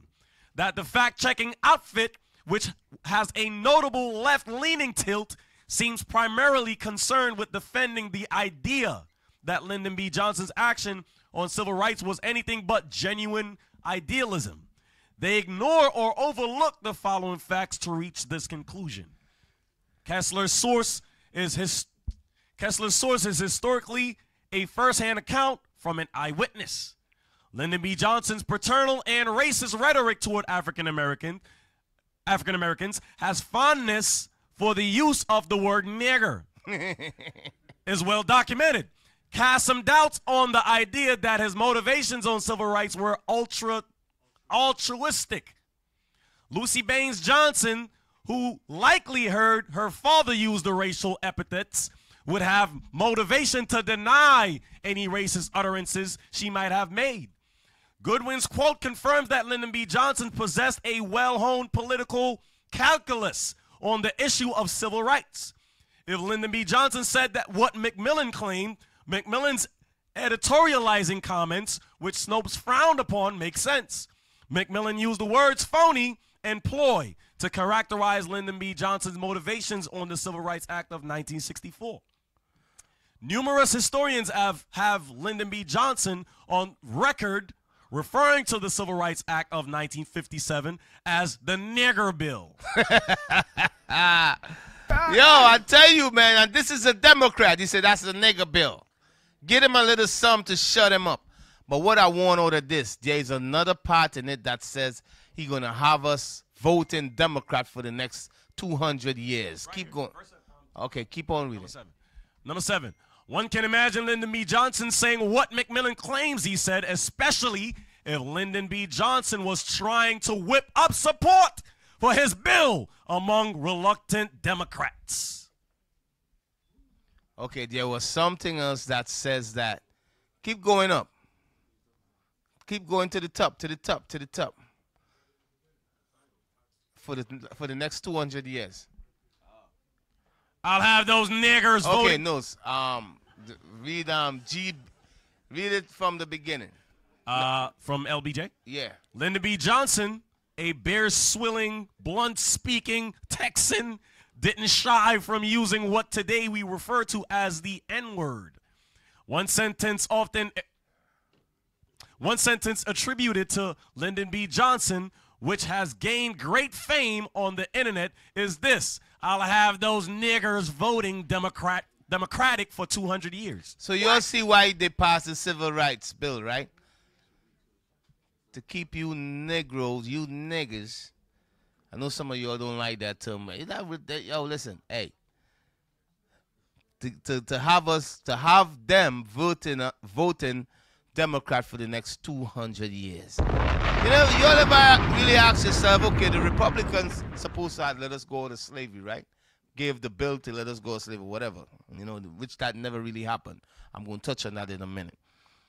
The Democrats, they said, listen, if we sign that civil rights bill, niggas going to love us for the next 200 years. Haven't you all see that? You all ever ask yourself, why does black people always vote Democrat? You don't find that suspicious? You understand? Okay. So you remember what we read? He says, get them a little something to shut them up. These niggas is getting too uppity. No, I'm going to show you all something. Remember, when all of these things taking place?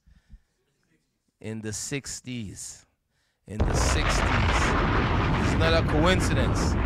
Because they understand in the 60s, that's when Judah going to wake up. Now, I want to show you all something about these liberals. I want you to go to, I got a video there with Malcolm. Explain that. For these damn Democrats or what you call liberals. Yeah, it's there. 22.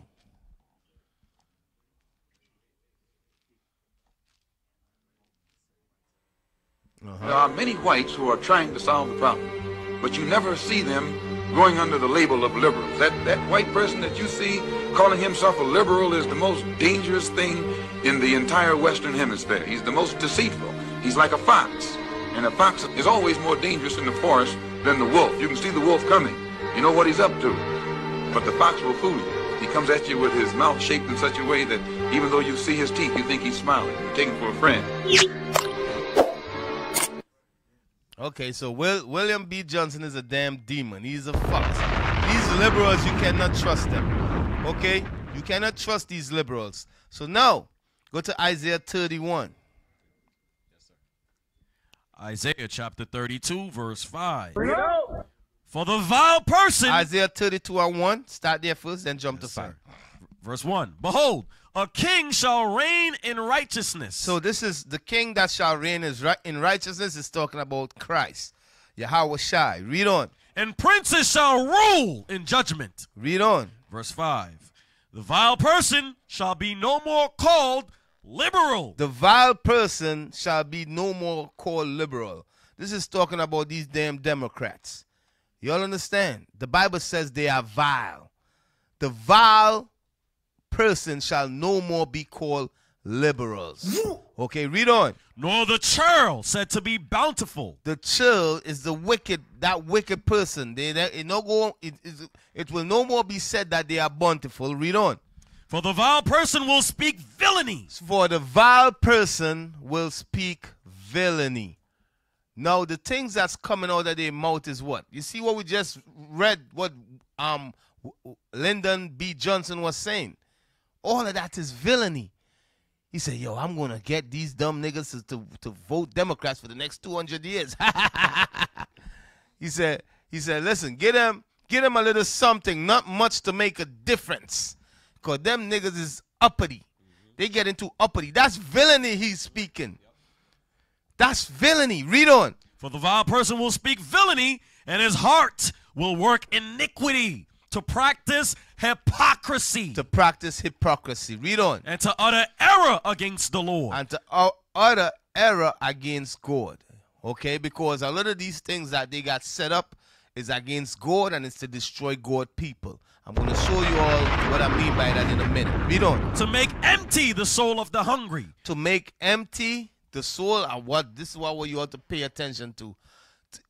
The liberals, the things that they devise is to make empty the soul of the hungry. Read on. And he will cause the drink of the thirsty to fail. And he gonna cause the drink of the thirsty to fail. So what is this saying? Go to Matthew 5 and 6. Who is hungry and who is thirsty? It's letting you know the vile things that these liberals is setting up. They're really setting it up to what? To stop the truth. You all understand? They really setting these things up to stop the truth. Okay, the brothers and sisters that are thirsty. Okay, read that for me. Matthew, you said 5 and 6? Yeah, 5 and 6. Matthew chapter 5, verse 6. Blessed are they which do hunger and thirst after righteousness. So the Bible says, blessed is they that hunger and thirst after righteousness. What does that mean? It means that you hungry for this truth. You thirsting for this truth. You understand? You want to learn who you are. You want to keep God's laws, learn God's laws, keep God's laws. Okay? The Bible says, blessed are you. Okay, so when we go back to Isaiah 32, verse 6. Read that again. For the vile person will speak villainy, and his heart will work iniquity. Read on. To practice hypocrisy. Read on. And to utter error against the Lord. Read on. To make empty the soul of the hungry. His job is to make hungry the soul of those brothers and sisters that's hungry. Your soul.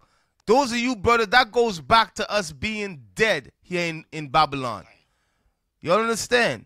Their job is to make our souls empty. Okay, make sure we don't wake up to the truth that we are the Israelites. Okay, make sure we stay niggas. Okay, read on. And he will cause the drink of the thirsty to fail. The drink of the thirsty to fail. What is the drink? Remember Christ says, I'm that living water. Is this truth? Okay, so in the 1960s, all these things that was being set up, it was set up as a design to destroy the black community, the Israelites, and to stop the truth from growing. I'm going to show you all that. That's right. Okay, that's what it's saying here. That what these liberals is doing. They're trying to stop the soul of the hungry. Okay, now keep on reading. Verse 7. The instruments also of the churl. The instruments of the churl, read on. Are evil. God says it's evil. The instruments is the things that they got set up in society that you think is to help you. God says it's evil. Okay, the civil rights movement that they set up, that civil rights stuff is evil. Section 8, food stamp. Them things is evil. They said, let me get them a little scrums to shut them up. And I'm going to show you all how that's evil. Read on. He deviseth wicked devices. He devised wicked devices. Like what? Like the civil rights movement. Like, because what they did, let me tell you what they did. Is a Jewish man who wrote that speech, I Had a Dream. And after Martin Luther King realized what these liberals was doing, they killed him and hijacked the civil rights movement. The civil rights movement today is run by Jewish people, homosexual, and Chinese, and all type of different people. You feel what I'm saying? They have nothing to do with the struggle of black people anymore. Okay, of the blacks here in America. The civil rights movement have nothing to do with you no more. Okay, read on. He deviseth wicked devices. He devises wicked devices. Read on. To destroy the poor. To what? To destroy the poor. To destroy the poor. To destroy the poor. Read on. To destroy the poor with lying words. So now, check this, right? The devices that he devised to destroy the poor. Now, I'm going to touch on some things. Let's go to the food stamps, okay, that came about in 1964. Now, let me see some videos I got there.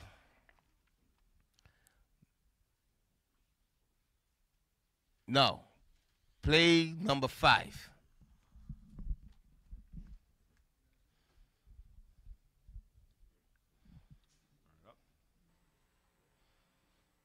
Result of policies begun in the 1960s. This is not a legacy of what happened 100 years. So he says the policies in the 1960s helped destroy black families. I tell you all, in the 60s, what serious warfare was going on, man, to destroy Judah here in America, because they understood after 350 years, the spirit of life of God going to enter into us. Keep on playing. Before the 1960s. The breakdown of the black family is not a legacy of slavery. No. If you, the classic study of this goes all the way back to the era of slavery, and they find that most black kids, even under slavery, had lived with two parents. And that was true all the way up until the 1960s. And so if you really want to find out what has happened, what's changed, it has changed since the 1960s. And the fact that whites now have a higher rate of illegitimacy than blacks had when Moynihan wrote suggests that this is something that spreads out. But if you look at something else, if you look at those blacks, look at black husband-wife families, the poverty rate among such families has been in single digits every year since 1994. Okay, so from there, play the next one, 4. Play number 4. So from the 1960s, there was let me say an attack by the U.S. government to destroy the black family. Okay, play this here for me too.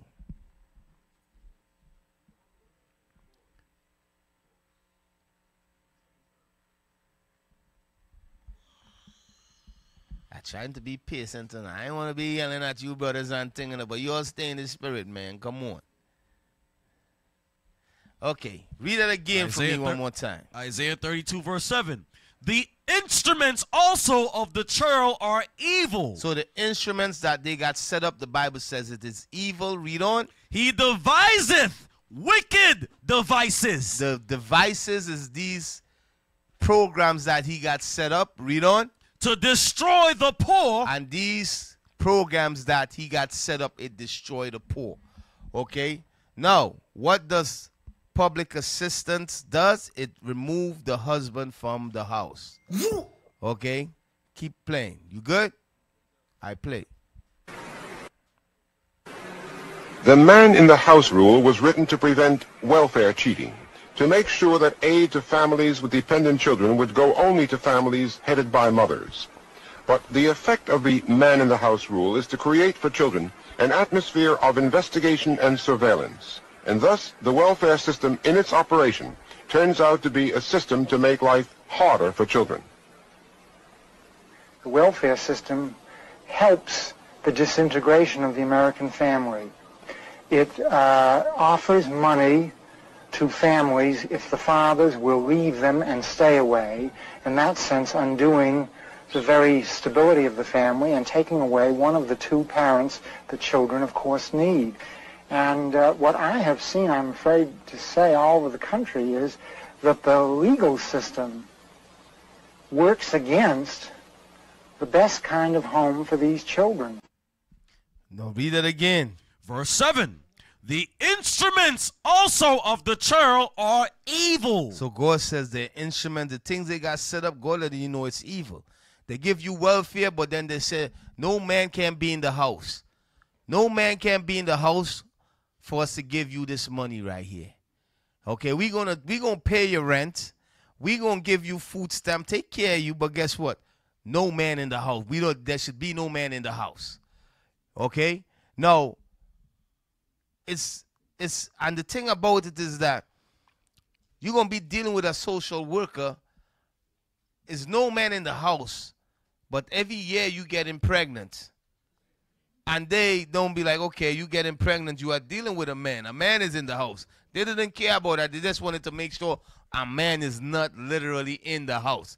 She could be sexing, having kids and so forth. I'm putting them on the system. But once the man is not in that house, living there, guess what? They don't care. Why is that? Because it's really to get the man out of the house, to destroy the black family. Y'all understand? That's why God says these liberals and the liberal things that they got set up, it's evil, man. Okay? It's evil. Don't trust. The liberals is the worst. They worse than anything on this side of the world. These liberals, or what you call them, Democrats. Right. Okay? Now, let's play the other video for me. 6.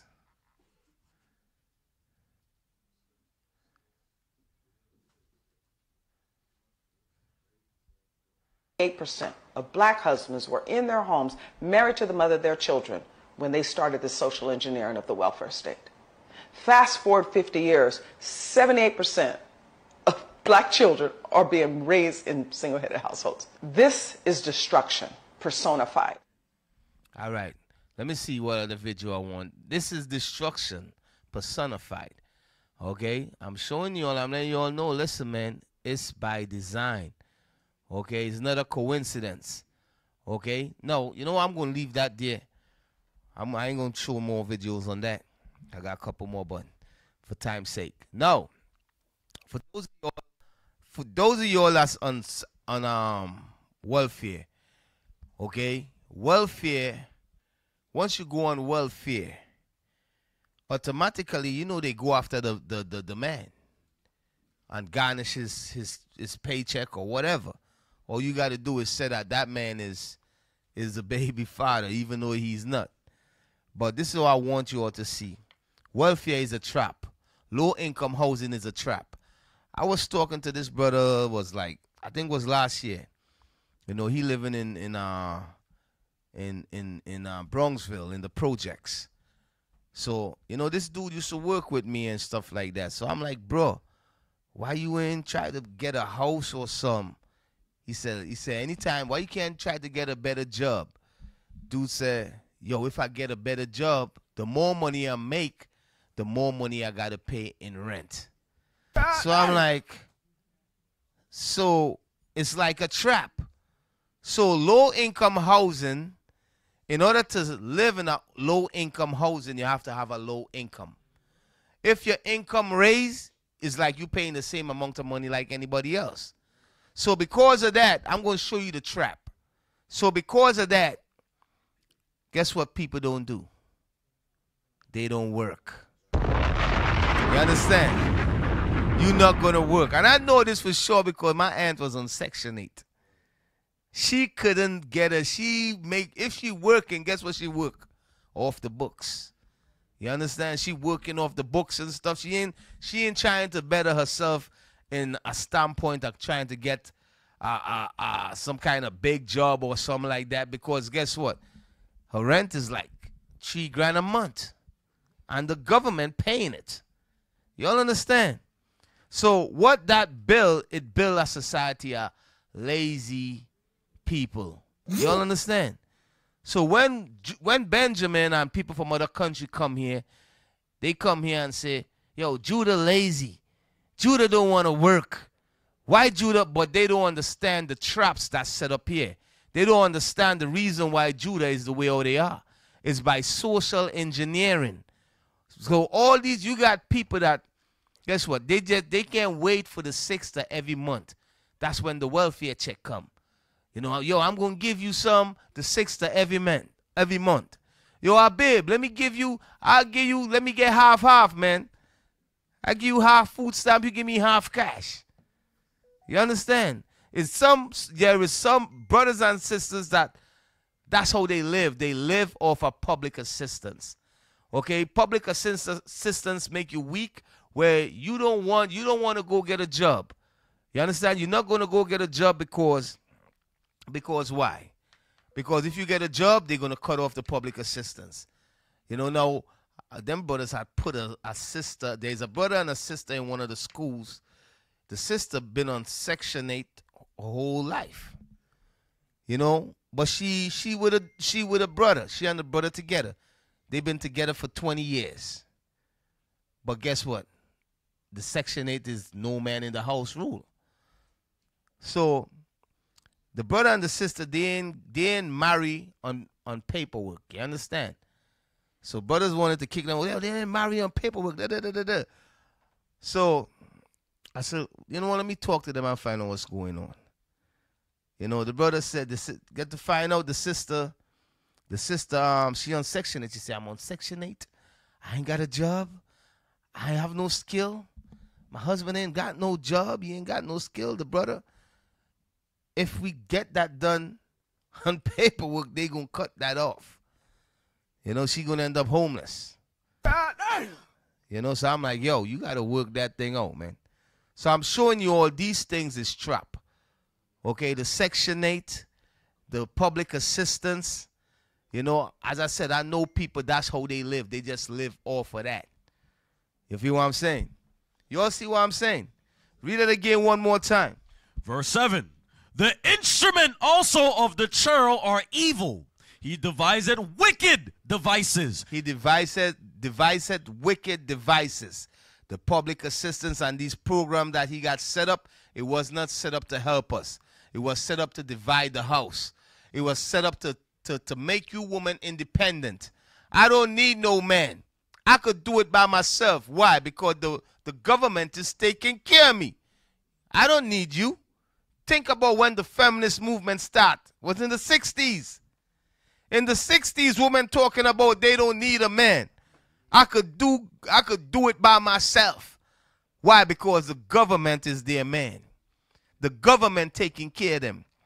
The government say, I'll pay your bills. I'll pay your rent. Okay? That's what starts separating the homes. Okay? So read it again. The instruments also of the churl are evil. He deviseth wicked devices. Read on. To destroy the poor with lying words. To destroy the poor with lying words. Read on. Even when the needy speaketh right. Even when we speak right. Those of us that speaking right. Read on. But the liberal deviseth liberal things. But the liberals, they devise liberal things. Lyndon B. Johnson, the civil rights movement, or that civil rights bill that they devised, the WIC program, all of that in the 60s, all of that was to destroy the black household. Okay?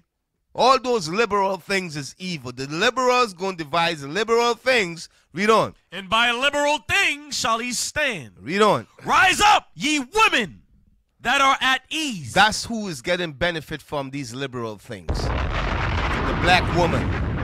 Not the black man, the black woman. God says, rise up, you black woman. That's right. That these liberals have tricked you and fooled you, that are at ease. Why it's saying you are at ease? Because you are here at ease. You thinking everything is good. You like, I don't need a man. The white man is giving me Section 8 food stamps. He's paying my rent. So he make you at ease. The scripture says, rise up, ye women that are at ease. Read on. Hear my voice. Hear God's voice. Listen to God. Stop listening to the white man. Read on. Ye careless daughters. You careless daughters. Read on. Give ear unto my speech. Read on. Many days and years shall ye be troubled, ye careless women, for the vintage shall fail. The food stamp going cut off. Yes, sisters. Y'all better start getting off for it now. The food stamp going cut off. The Section 8 is going to cut off. All these things is going to cut off. Now listen, I'm not saying if you fall on hard times, you know, you go get some food stamps or whatever until you get back on your feet, anything wrong with it. But I'm showing you all why it was really set up. It was set up to destroy the black household. That's why these things were set up. Okay? It was set up to keep our people in poverty. Okay? The low income housing that they see they set up all over America is to put a bunch of poor people together. And when poor people together, what do you think happened? Violence. All these projects. Why you thinking all these projects is always violence and gangs? And why you think is that? Is they are creating something. They are creating that situation. The projects there wasn't on low income housing wasn't created to because they love black people. No. Low income houses was created to keep crime on the rise. Okay? That's where low-income housing was created. I want you all to understand that. Because the people that's living in the low-income housing, guess what? It's people that's impoverished. And people that's impoverished, what's they going to do? They're going to rob, they're going to steal, they're going to sell drugs. You know what I mean? They're trying to get up out of that condition that they are in. Okay? Now, so what? The vintage shall what? For the vintage shall fail. The gathering shall not come. The gathering shall not come. Read on. Tremble, ye women. Tremble, ye women that's living here in America. Read on. That are at ease. Be troubled, ye careless ones. Ye careless ones. No, let me speed it up, man. Isaiah 30 and 1. Isaiah chapter. You know what? I'm going to skip by a lot of things. You know what? Yes. No, go to Isaiah 30 and just jump to verse 12. Read that for me. Isaiah chapter 30 and verse 12. Wherefore, thus saith the Holy One of Israel, because ye despise this word. Read on. And trust in oppression. And you trust in oppression. That's what we trust in. What's the oppression we trust in? The oppression we trust in is you trust in the Democrats, in these liberals. Right. But the things that they set up is really oppressing you. It's oppression. Get you giving you low income housing, got you living in the projects. That's oppression. But we trust in oppression.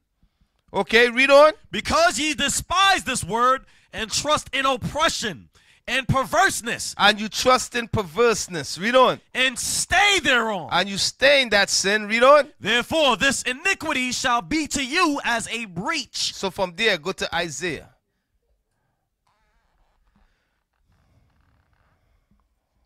Isaiah 51 and 20. Isaiah chapter 51 and verse 20. Thy sons have fainted. Thy sons have fainted. The sons is talking about the Israelites. The Bible says we have fainted. Read on. They lie at the head of all the streets. It says that we lie at the heads of all the streets. That's us hanging on these street corners. Read on. As a wild bull in a net. As a wild bull in a net. Why does it says in a net? What is the net? What is the trap? Huh? The traps is the policies that is put in place. Okay? The traps is the policies that they put in place. Now, let me see the videos so they got the project set up, everybody outside chilling. Then they, guess what? Do we got planes and boat to bring crack cocaine and coke in this country? And guns and all of that? No, we don't. But how these things end up in the black community? Where the coke come from? You know what I mean? There's a lot of the CIA. They brought coke into the community. You understand? How the hell Negroes know how to whip that stuff up and turn it into crack? Okay, how they know to make some so destructive and addictive? Okay, it's by design to this. That goes back to Genesis when it says that Judah turned back into our old lion. It was all designed to destroy Judah. So read it again. They are like what? Thy sons have fainted. They lie at the head of all the streets as a wild bull in a net. They are like wild bull in a net. Read on. They are full of the fury of the Lord. The Most High keep judging us. Read on. The rebuke of thy God. Read on. Therefore hear now this, thou afflicted and drunken. So God is speaking to the Israelites. So the traps, the net is the trap that America got set up. Now I want you to go to, let me see the videos that I got up there.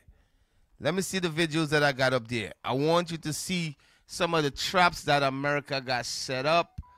Okay. Some of the traps. No, let me see the traps. I'll send some videos. I'm trying to find it. The traps that America got set up. The prison. I'm going to just say it. I ain't see nothing there. The prison. The school to prison. That's a trap. Okay, the educational system, that's a trap. Okay, because the educational system, they ain't teaching us, they teaching us to be subservient. Okay, so they got traps set up here in society to put us in prison. Okay, I'm telling you all. Now, let me give an example. Like, a lot of time, people say that we are free. We are not slaves no more. Okay? How much inside of you all think you are free? Okay. Go to Isaiah 40 and 22. Isaiah chapter 40, verse 22. It is he that sit upon the circle of the earth, and the inhabitants thereof are as grasshoppers. No, that's not what I wanted. We are in prison houses. Is that it? Is it 50? And 22. Okay, 42 and 22. Yes, sir. Isaiah chapter 42, verse 22. But this is a people robbed and spoiled. So I want you all to pay attention to what I read early on. It says we are like wild bull in a net. The net is the traps that's set up here in society. The traps is them bringing drugs in the community, them bringing guns in the community, and we are in that poverty state, and we taking up the guns, killing each other. We taking the drugs and selling it, while they do what? They set up policies about war on drugs. And guess what happened a lot of times?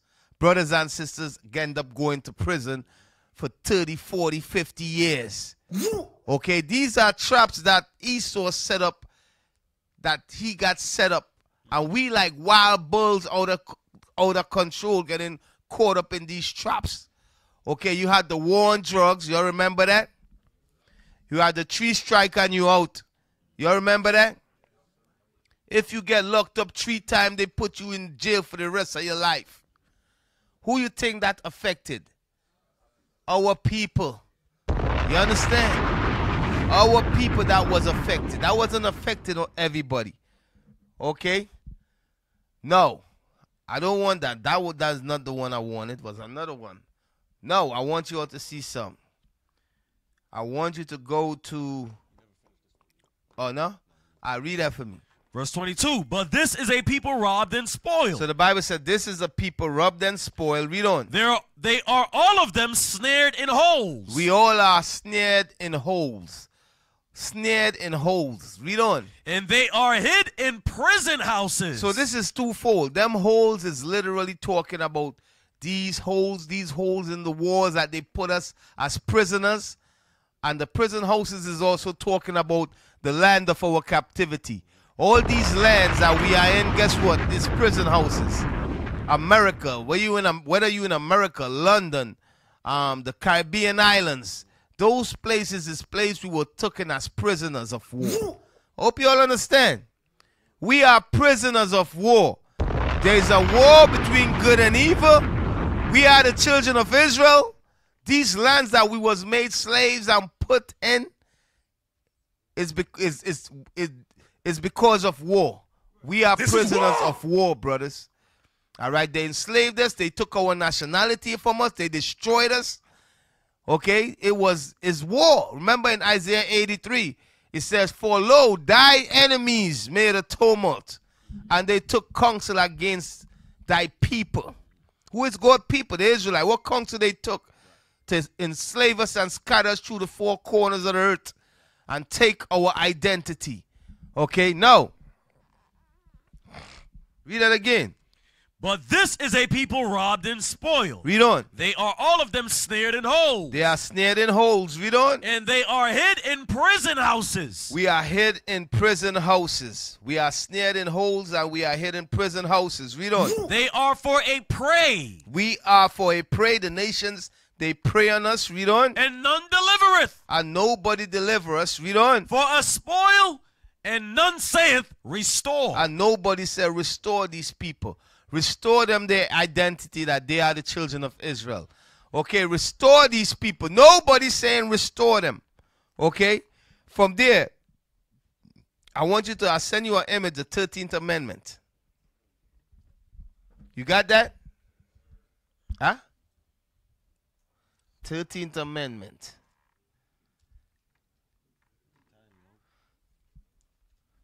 Bring it out. If you ain't get that, from there. Okay. All right, so read that for me. The 13th Amendment to the United States Constitution provides that neither slave nor involuntary servitude, except as a punishment for crime, whereof the party shall have been duly convicted, shall exist within the United States or any place subject to their jurisdiction. So what I want you all to see here, the slavery still exists. No, the 13th Amendment, did they really let us go to slavery? Are we really free? Because what they did, they said, you're not a slave no more except you commit a crime. And then they let go everybody from slavery, and then they set up laws, such as the vagrancy laws. If I ain't got nowhere to stay, guess what? I used to stay in your plantation. No, you let me go to slavery, and I ain't got nowhere to stay. So guess what? I ain't got nowhere to stay. So they said, no, you a vagrant, so we could enslave you. You know, you got to do 2 years of hard labor. You go in and work on this plantation for 2 years because you is a vagrant. You all understand? And then there's all kind of laws and black codes they got set up. The prison industry was established when slavery was abolished. Okay? The prison industry is like is a substitute for, is a nice way to saying a slave. Instead of saying you are a slave, they say you a prisoner. Okay, that's why God says what? It says we prisoners, we are like prisoners hid in prison houses and holes. Okay? So slavery was not abolished. Let me get that in Isaiah 14 and 3 and 5. Okay, I'm not going to be able to finish this class. Okay. Isaiah 13. I should have get 2 readers, right? Or is these dudes in the back there? Anyways, yeah. Isaiah, read that for me. 14 and 3 and 5. Yes, sir. Isaiah chapter 14, verse 3. And it shall come to pass in the day that the Lord shall give thee rest from thy sorrow and from thy fear and from the hard bondage wherein thou was made to serve. Verse 5. That's slavery. Y'all understand? Read verse 4. Verse 4, that thou shalt take up this proverb against the king of Babylon. Meaning Babylon the Great. Read on. And say, how hath the oppressor ceased? How have America ceased? America is the oppressor. Okay, our people are being oppressed here in America. And read on. The golden city ceased. So America is also referred to as the golden city. How is the golden city no more? Read on. The Lord had broken the staff of the wicked. The staff of the wicked is America. God have broken their rulership. Read on. And the scepter of the rulers, who smote the people in wrath with a continual stroke. That's 5? That was 5. Okay, jump to verse 17. Yes, sir. Verse 17. That made the world as a wilderness. Read on. And destroyed the cities thereof. And destroyed the cities thereof. Read on. That opened not the house of his prisoners. So what did America do? What didn't America did?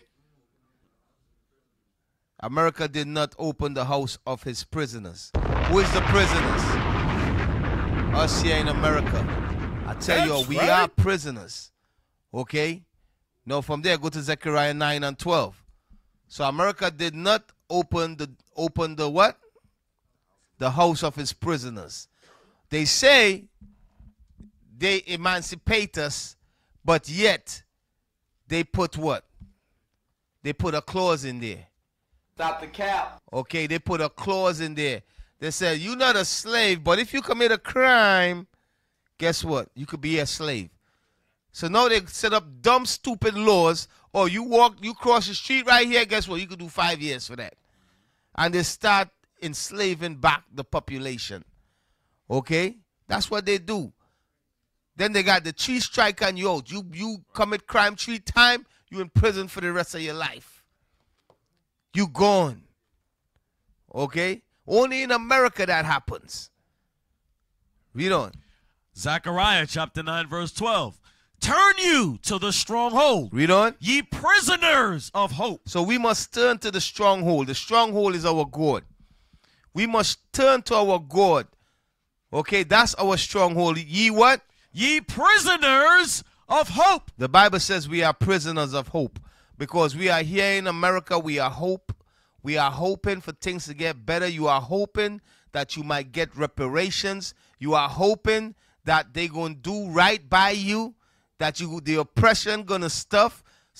The white people going to love you. You are here hoping. God called us the prisoners of hope. You understand? You hoping that things going to get better. But let me tell you all something. Things is not going to get better. And everything that is set up here was set up as to destroy you. Okay?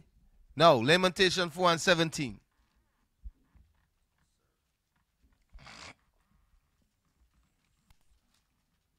Lamentations chapter 4 and verse 17. As for us, our eyes as yet failed for our vain help. For us, our eyes are filled for our vain help. Okay, read on. In our watching, we have watched for a nation that could not save us. There is no nation that's going to save us from the condition that we are in. I hope you brothers and sisters understand that. The person that's going to save us is our king. All right? There will be no reparation. I want you all to understand that. We have been watching for America to save us. Oh, what, the civil rights? You know, you all go bow down and kiss Trump feet. You all kiss Biden feet. And you all thinking these people going to help you. You know, they're going to give you a crumb. Okay? You trusting in the shadow of Egypt. Okay? The Bible says we watch and we look for a nation that can save us. These people cannot save us. We are prisoners here, man. Okay, read on. They hunt our steps, that we cannot go in our streets. Our end is near. Our days are fulfilled. All right, so from there, now go to Micah 2 and 1, 2 and 10. Micah chapter 2, verse 10. Arise ye and depart, for this is not your rest. So the Bible says, this is not your rest. America, read on. Because it is polluted. The Bible says America is polluted. Read on. It shall destroy you. And America shall destroy you. Okay? I want you all to understand that. The Bible says this place is not our rest. It shall destroy us. Read on. Even with a sword destruction. Even with a sword destruction. That's that nuclear destruction that will take place in the future. Read on. If a man walk in the spirit and falsehood do lie. Because in this place is full of falsehood and lies. Read on. Saying, I will prophesy unto thee of wine and of strong drink. He shall even be the prophet of this people. And that's what America did to us. America prophesied unto us strong drink and wine. You understand? So this is what I want you all to see. The scripture says what? Read it again from 10. Verse 10. Arise ye and depart. The Bible says to arise and depart. Read on. For this is not your rest. This place is not your rest. Read on. Because it is polluted. This place is polluted. Read on. It shall destroy you. And it's going to destroy us. America is polluted, brothers and sisters. And the Bible says it will destroy us. Okay? This place is not our rest. Why it says that it's polluted and it would destroy us? Go to Malachi 1 and 4. Malachi chapter 1 verse 4. Whereas Edom saith, we are impoverished, but we will return and build the desolate places. Thus saith the Lord of hosts, they shall build, but I will throw down, and they shall call them the border of wickedness. So wherever Esau, Edom dwelleth, the Bible says they shall be called the border of wickedness. Meaning wickedness is done here. Okay, this is the border. Whatever wickedness you could think about, you could find it here. That's why the scripture said, this place is not your rest. It shall defile you. Okay, whatever wickedness you're thinking about, you're going to find it here in Babylon, in America. Okay? Wickedness like what? Go to Revelation 17 and 3 to 5. No, it's just read verse 5. Revelation 17 and verse 5. And upon her forehead was a name written, Mystery Babylon the Great. Mystery Babylon the Great. Read on. The mother of harlots. Read on. And abominations of the earth. So in America, you're going to find what? Abominations. Whatever abomination you could think about, you're going to find it here in America. Okay, that's why the scripture says, this place is not our rest. It's going to defile us if we don't come out from her. Okay? What kind of abomination? I want you to go to Leviticus 18 and 22.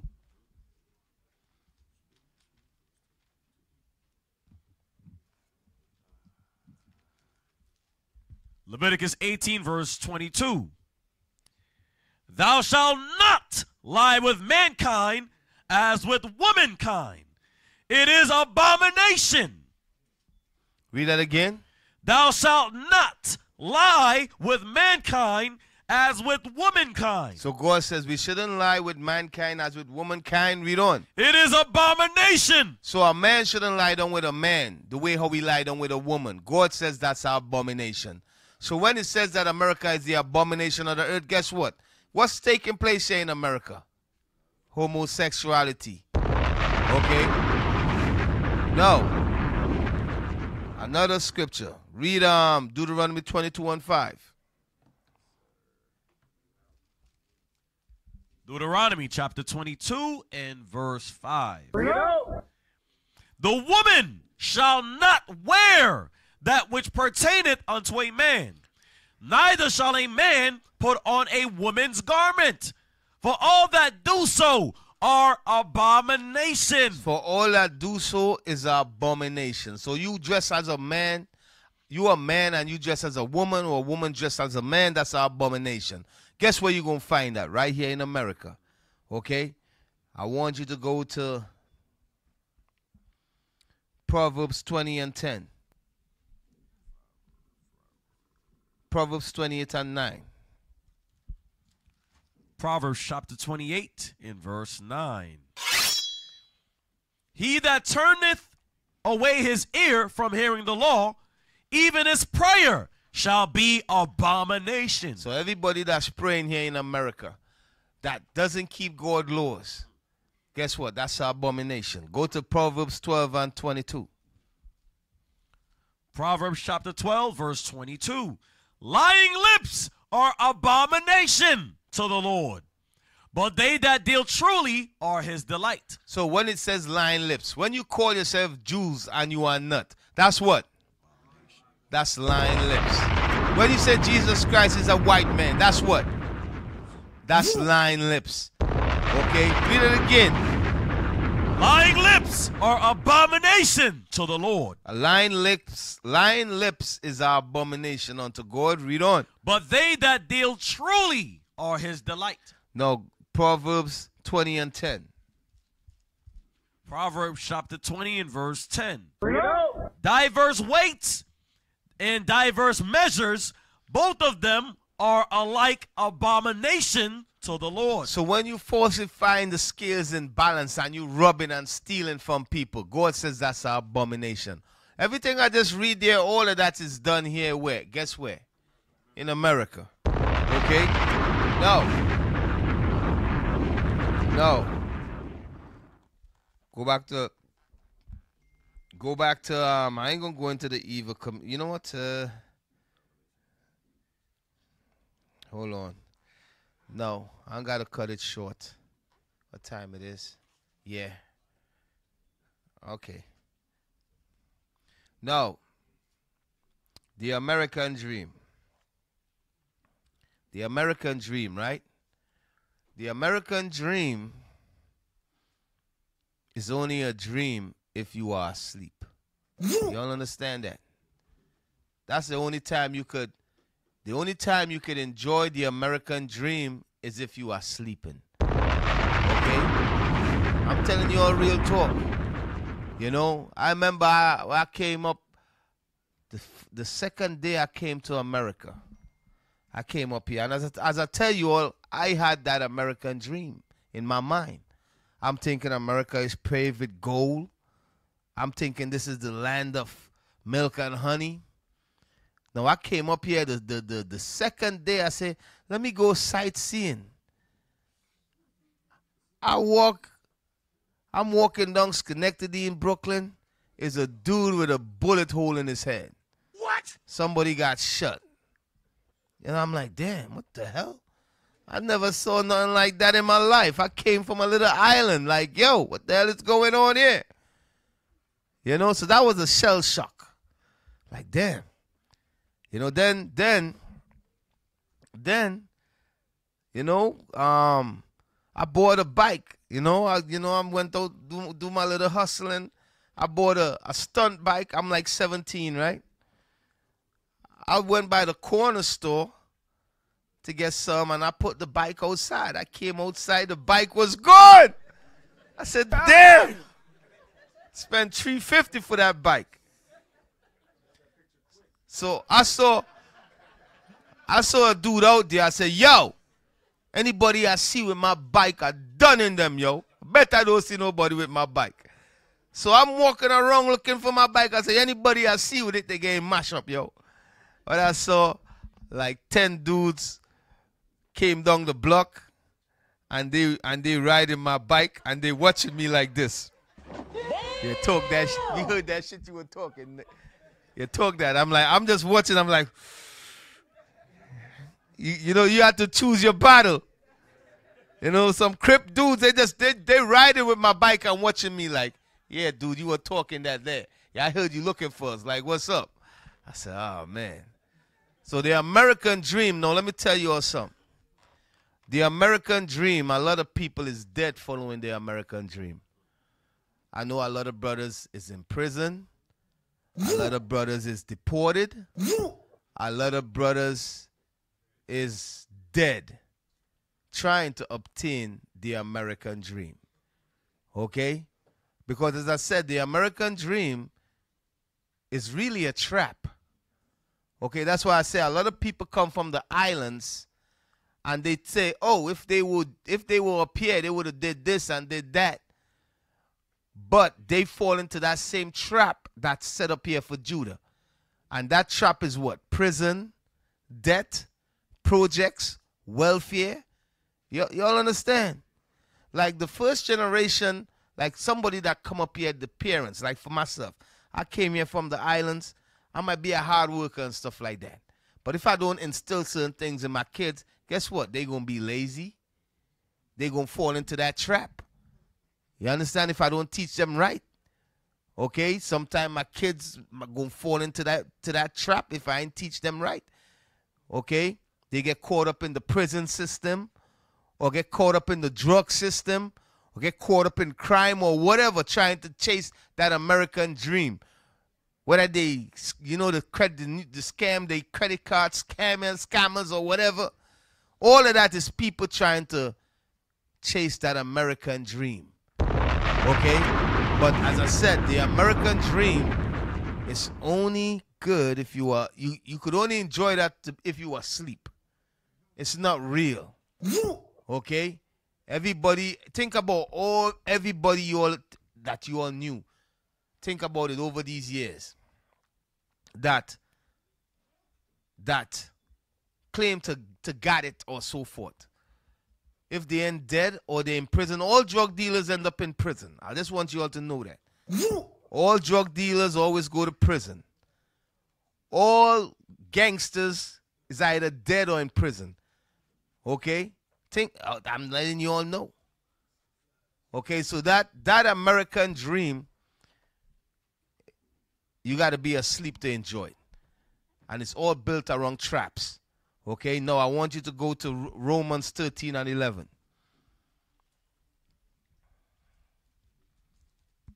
Romans chapter 13 and verse 11. And that knowing the time, that now it is high time to awake out of sleep.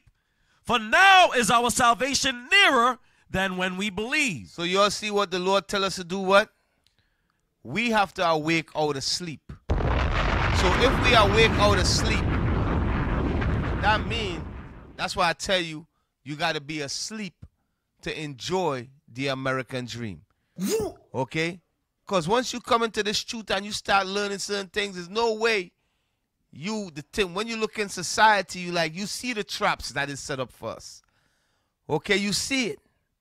Okay, read it again. And that knowing the time, that now it is high time to awake out of sleep. So the Bible says we must be awake out of sleep. Okay, we should not be in that dead state no more. We should not be chasing that American dream. Okay, because that American dream is a nightmare. That American dream, you could only enjoy that if you were asleep. Some people might say, go back to your own country. Why you here? I know some people are like, go back to your country. Listen, if I ain't had work to do here in Babylon, I would have go back to my country. You understand? But God have me here for a reason. If I didn't come here, I wouldn't have been here, and I wouldn't have been teaching. I wouldn't have been Deacon Malachi. You understand? So I'm thinking I'm coming up here for the American dream. The Lord said, no. I'm sending you up there to learn this gospel and to tear down Babylon. And then they're going to deport you. That's so right. What the hell they want to do to you? No, you're all laughing, but I'm serious. The government is going to get rid of me soon. I just want you all to know. You all don't be surprised. Whatever chump up charges they try putting on me or whatever. You understand? It is what it is. Okay? But read it again one more time. And that knowing the time, that now it is high time to awake out of sleep. So it's high time to awake out of sleep. Okay? Read on. For now is our salvation nearer than when we believe. Our salvation, brothers and sisters, is nearer than we think. Read on. The night is far spent. We have been in slavery here for over 350 years. That's or even right. longer. Okay? The night have been far spent. Read on. The day is at hand. Christ is at hand. He is the day. Read on. Let us therefore cast off the works of darkness. We must cast off them works of darkness. Read on. And let us put on the armor of light. And let us put on the armor of light. That's Christ. Read on. Let us walk honestly as in the day, not in rioting and drunkenness, not in chambering and wantonness. Okay, from there go to Ephesians 2 and 12.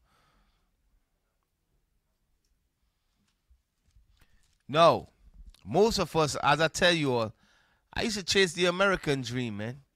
You know, and the most had to shake me up. Some things I see. You know, one time I went on, they had me on Rikers. Okay, and I'm seeing they chain me up, chain up. I'm like, yo, I'm not no, like, why they chain? They have me chain my hands. I'm out. And when I go up there, just brothers that look just like me up there. I'm like, yo, you know, I'm like, why is it like, yo, like, this is crazy, you know? But those are the traps that we got caught up in. You know what I mean? I wanted to touch on the music thing, how the music, the hip-hop music, how it was hijacked, and how the music have a role to even play with the crime and the crime and all this evil that you see going on in our community. You know, but I'm not gonna be able to I'm not gonna have time to touch on that today. You know? Yeah. But I remember when I was young, you know, the first rapper I started listening to was DMX. You know, I saw that video. Dun dun dun dun dun dun. Stop, drop, shut him down. You know, so I'm like, yo, I saw it to put a spirit on me. I had the chain. I started tearing off all my shirt sleeve. I bald my head. I was like 16. I'm like, yo, I thought I was, you know what I mean? All the CDs I get, I'm like 16 in high school. I'm like, okay. You know, then I came up here and I started listening 50 Cent when he dropped that album, Get Rich or Die Trying. And them music I used to listen to influenced me and influenced the way how I think. And I got caught up in the traps. The traps that Esau got set up for Judah, I got caught up in it. You know, no, I start thinking like 50. I'm like, yo, I'm going to get rich or I'm going to die trying. You understand? And that's how you think out there. You know what I mean? You got brothers out there, that's how they think. They like, yo, I got to do what I got to do to survive. That's how my mind is. I don't care about what you going to do for me, what you going to do to help me, what that Bible could do for me. You understand? Okay, that's how some brothers think. That's why the scripture says some of us is without hope. Did you read that? No, read that. Ephesians 2 and 12. Ephesians chapter 2 verse 12. That at the time ye were without Christ, being aliens from the commonwealth of Israel. Read on. And strangers from the covenant of promise. Read on. Having no hope. Having what? No hope. A lot of us had no hope. You understand? A lot of us had no hope. I don't know about you, but I was without hope one point of time. You know, one point of time I was without hope. I didn't care if I live or die. It was whatever. You understand? I got caught up in the same trap that a lot of brothers got caught up in, following the American dream. You understand? That a lot of brothers and sisters got caught up in, and was either death or prison. You understand? That's, you know, when you listen to stuff like, you know, I don't know if you all heard 50 album, man, but yo, dude, people take them things serious. That's why the scripture says, evil communication, it will defile you. It will defile you. You know what I mean? Because you listen to these dudes and you listen to the music and the things they saying, and you like, yo, to hell with that. It put a spirit on you. Okay? Now, read it again one more time. That at that time ye were without Christ, being aliens from the commonwealth of Israel. Read on. And strangers from the covenant of promise. And we were strangers from the covenant of promise. We were strangers. Okay? Strangers from the covenant of promise. Read on. Having no hope. And we had no hope. Read on. And without God in the world. And we were without God in the world. We had no hope. Okay? That's how a lot of brothers is right now and sisters is out there. You got sisters prostituting. You got people living a messed up life out there, and they don't care. Why? Because they are without hope. They are caught. They are like wild bull in that net, in that trap in society. All them traps that was set up by these liberals. Okay? And there's many traps. There's many traps you could fall into. You could fall into the trap of being a homosexual. You understand? You could fall into the trap because there's traps that set up to turn your kids into homos. No, I shouldn't say homos. Into chichi man. You understand? Okay? It's traps they got set up for all of you all. I just want you all to know. Okay? Whatever you like, they got traps set up for you. Okay? That's why the scripture says the liberal things and the things that they devise is vile. You sisters got that independent spirit. Don't worry. They got traps set up for you. Now when you got old, you talking about I should have never left my husband. I should have never divorced my husband. No, I'm old and lonely. Okay, I wanted to be independent. Okay? Now, anyways, now, let me just read 2 more scripture and I'm going to shut it down. Go to Revelation 18:4 and Jeremiah 51:6. Revelation chapter 18, verse 4. And I heard another voice from heaven saying, come out of her, my people, that ye be not partakers of her sins. So God commands us to come out of her. The her here is Babylon and the lies and all of that. Don't follow the American dream. Stop trying to chase that American dream. Come out from her, my people. Read on. And that ye be not partakers of her sins. To come out of her meaning don't take parts in the sins here in America. The sins is the abominations. Okay, don't take part in the abominations here. Read on. And that ye receive not of her plagues. And that if you do, you're going to receive of the plagues that's coming here to America. Okay, from there, go to Jeremiah 51:6. Jeremiah chapter 51 and verse 6. Flee out of the midst of Babylon. So the Bible says, flee out of the midst of Babylon. Read on. And deliver every man his soul. And the Bible says we all got to deliver our souls. That's what we're delivering from here, you know. I want you all to understand is your soul. Your soul. Your soul. The Babylon here is not talking about ancient Babylon. It's talking about America. The Bible says what? Read it again. Flee out of the midst of Babylon. Flee out of the midst of Babylon. Read on. And deliver every man his soul. And that's what we got to deliver. How do you deliver your soul? Okay, you deliver your soul by not being caught up in the sins here in America. Okay, that's how you deliver your soul. Okay, because guess what? This place, Babylon, you could become rich. You could become rich. You could get anything you want here in Babylon, but it comes with a price. Okay? It comes with a price. Let me see what I want. One more scripture. Damn, I didn't write it down. Yeah. You could become rich here in America. You could get anything you want here in America, but it comes with a price. It comes with a price. All right, you got it? Yes, sir. Okay, read that for me. Matthew chapter 16 and verse 26. Okay. For what is a man profited if he shall gain the whole world? So you could gain the whole world, brothers and sisters. You could gain the world. You could be whatever. You could live the American dream and gain this world. Okay? You could become super rich like Diddy. Diddy's a billionaire. Okay? You could gain the world, but guess what? Read on. And lose his own soul. But you could end up losing your soul. Okay? The R. Kelly. You see what happened to R. Kelly? Okay, all of these celebrities that you look up to, all these people that you look up to, they have gained the world, but guess what? They have lost their soul. Jeremiah 51:6, it says what? It says, deliver every man his soul. Flee out of Babylon and deliver every man his soul. Okay? So brothers and sisters, I hope you all got some out of that topic I went over. Y'all don't get caught up in the chops here in society.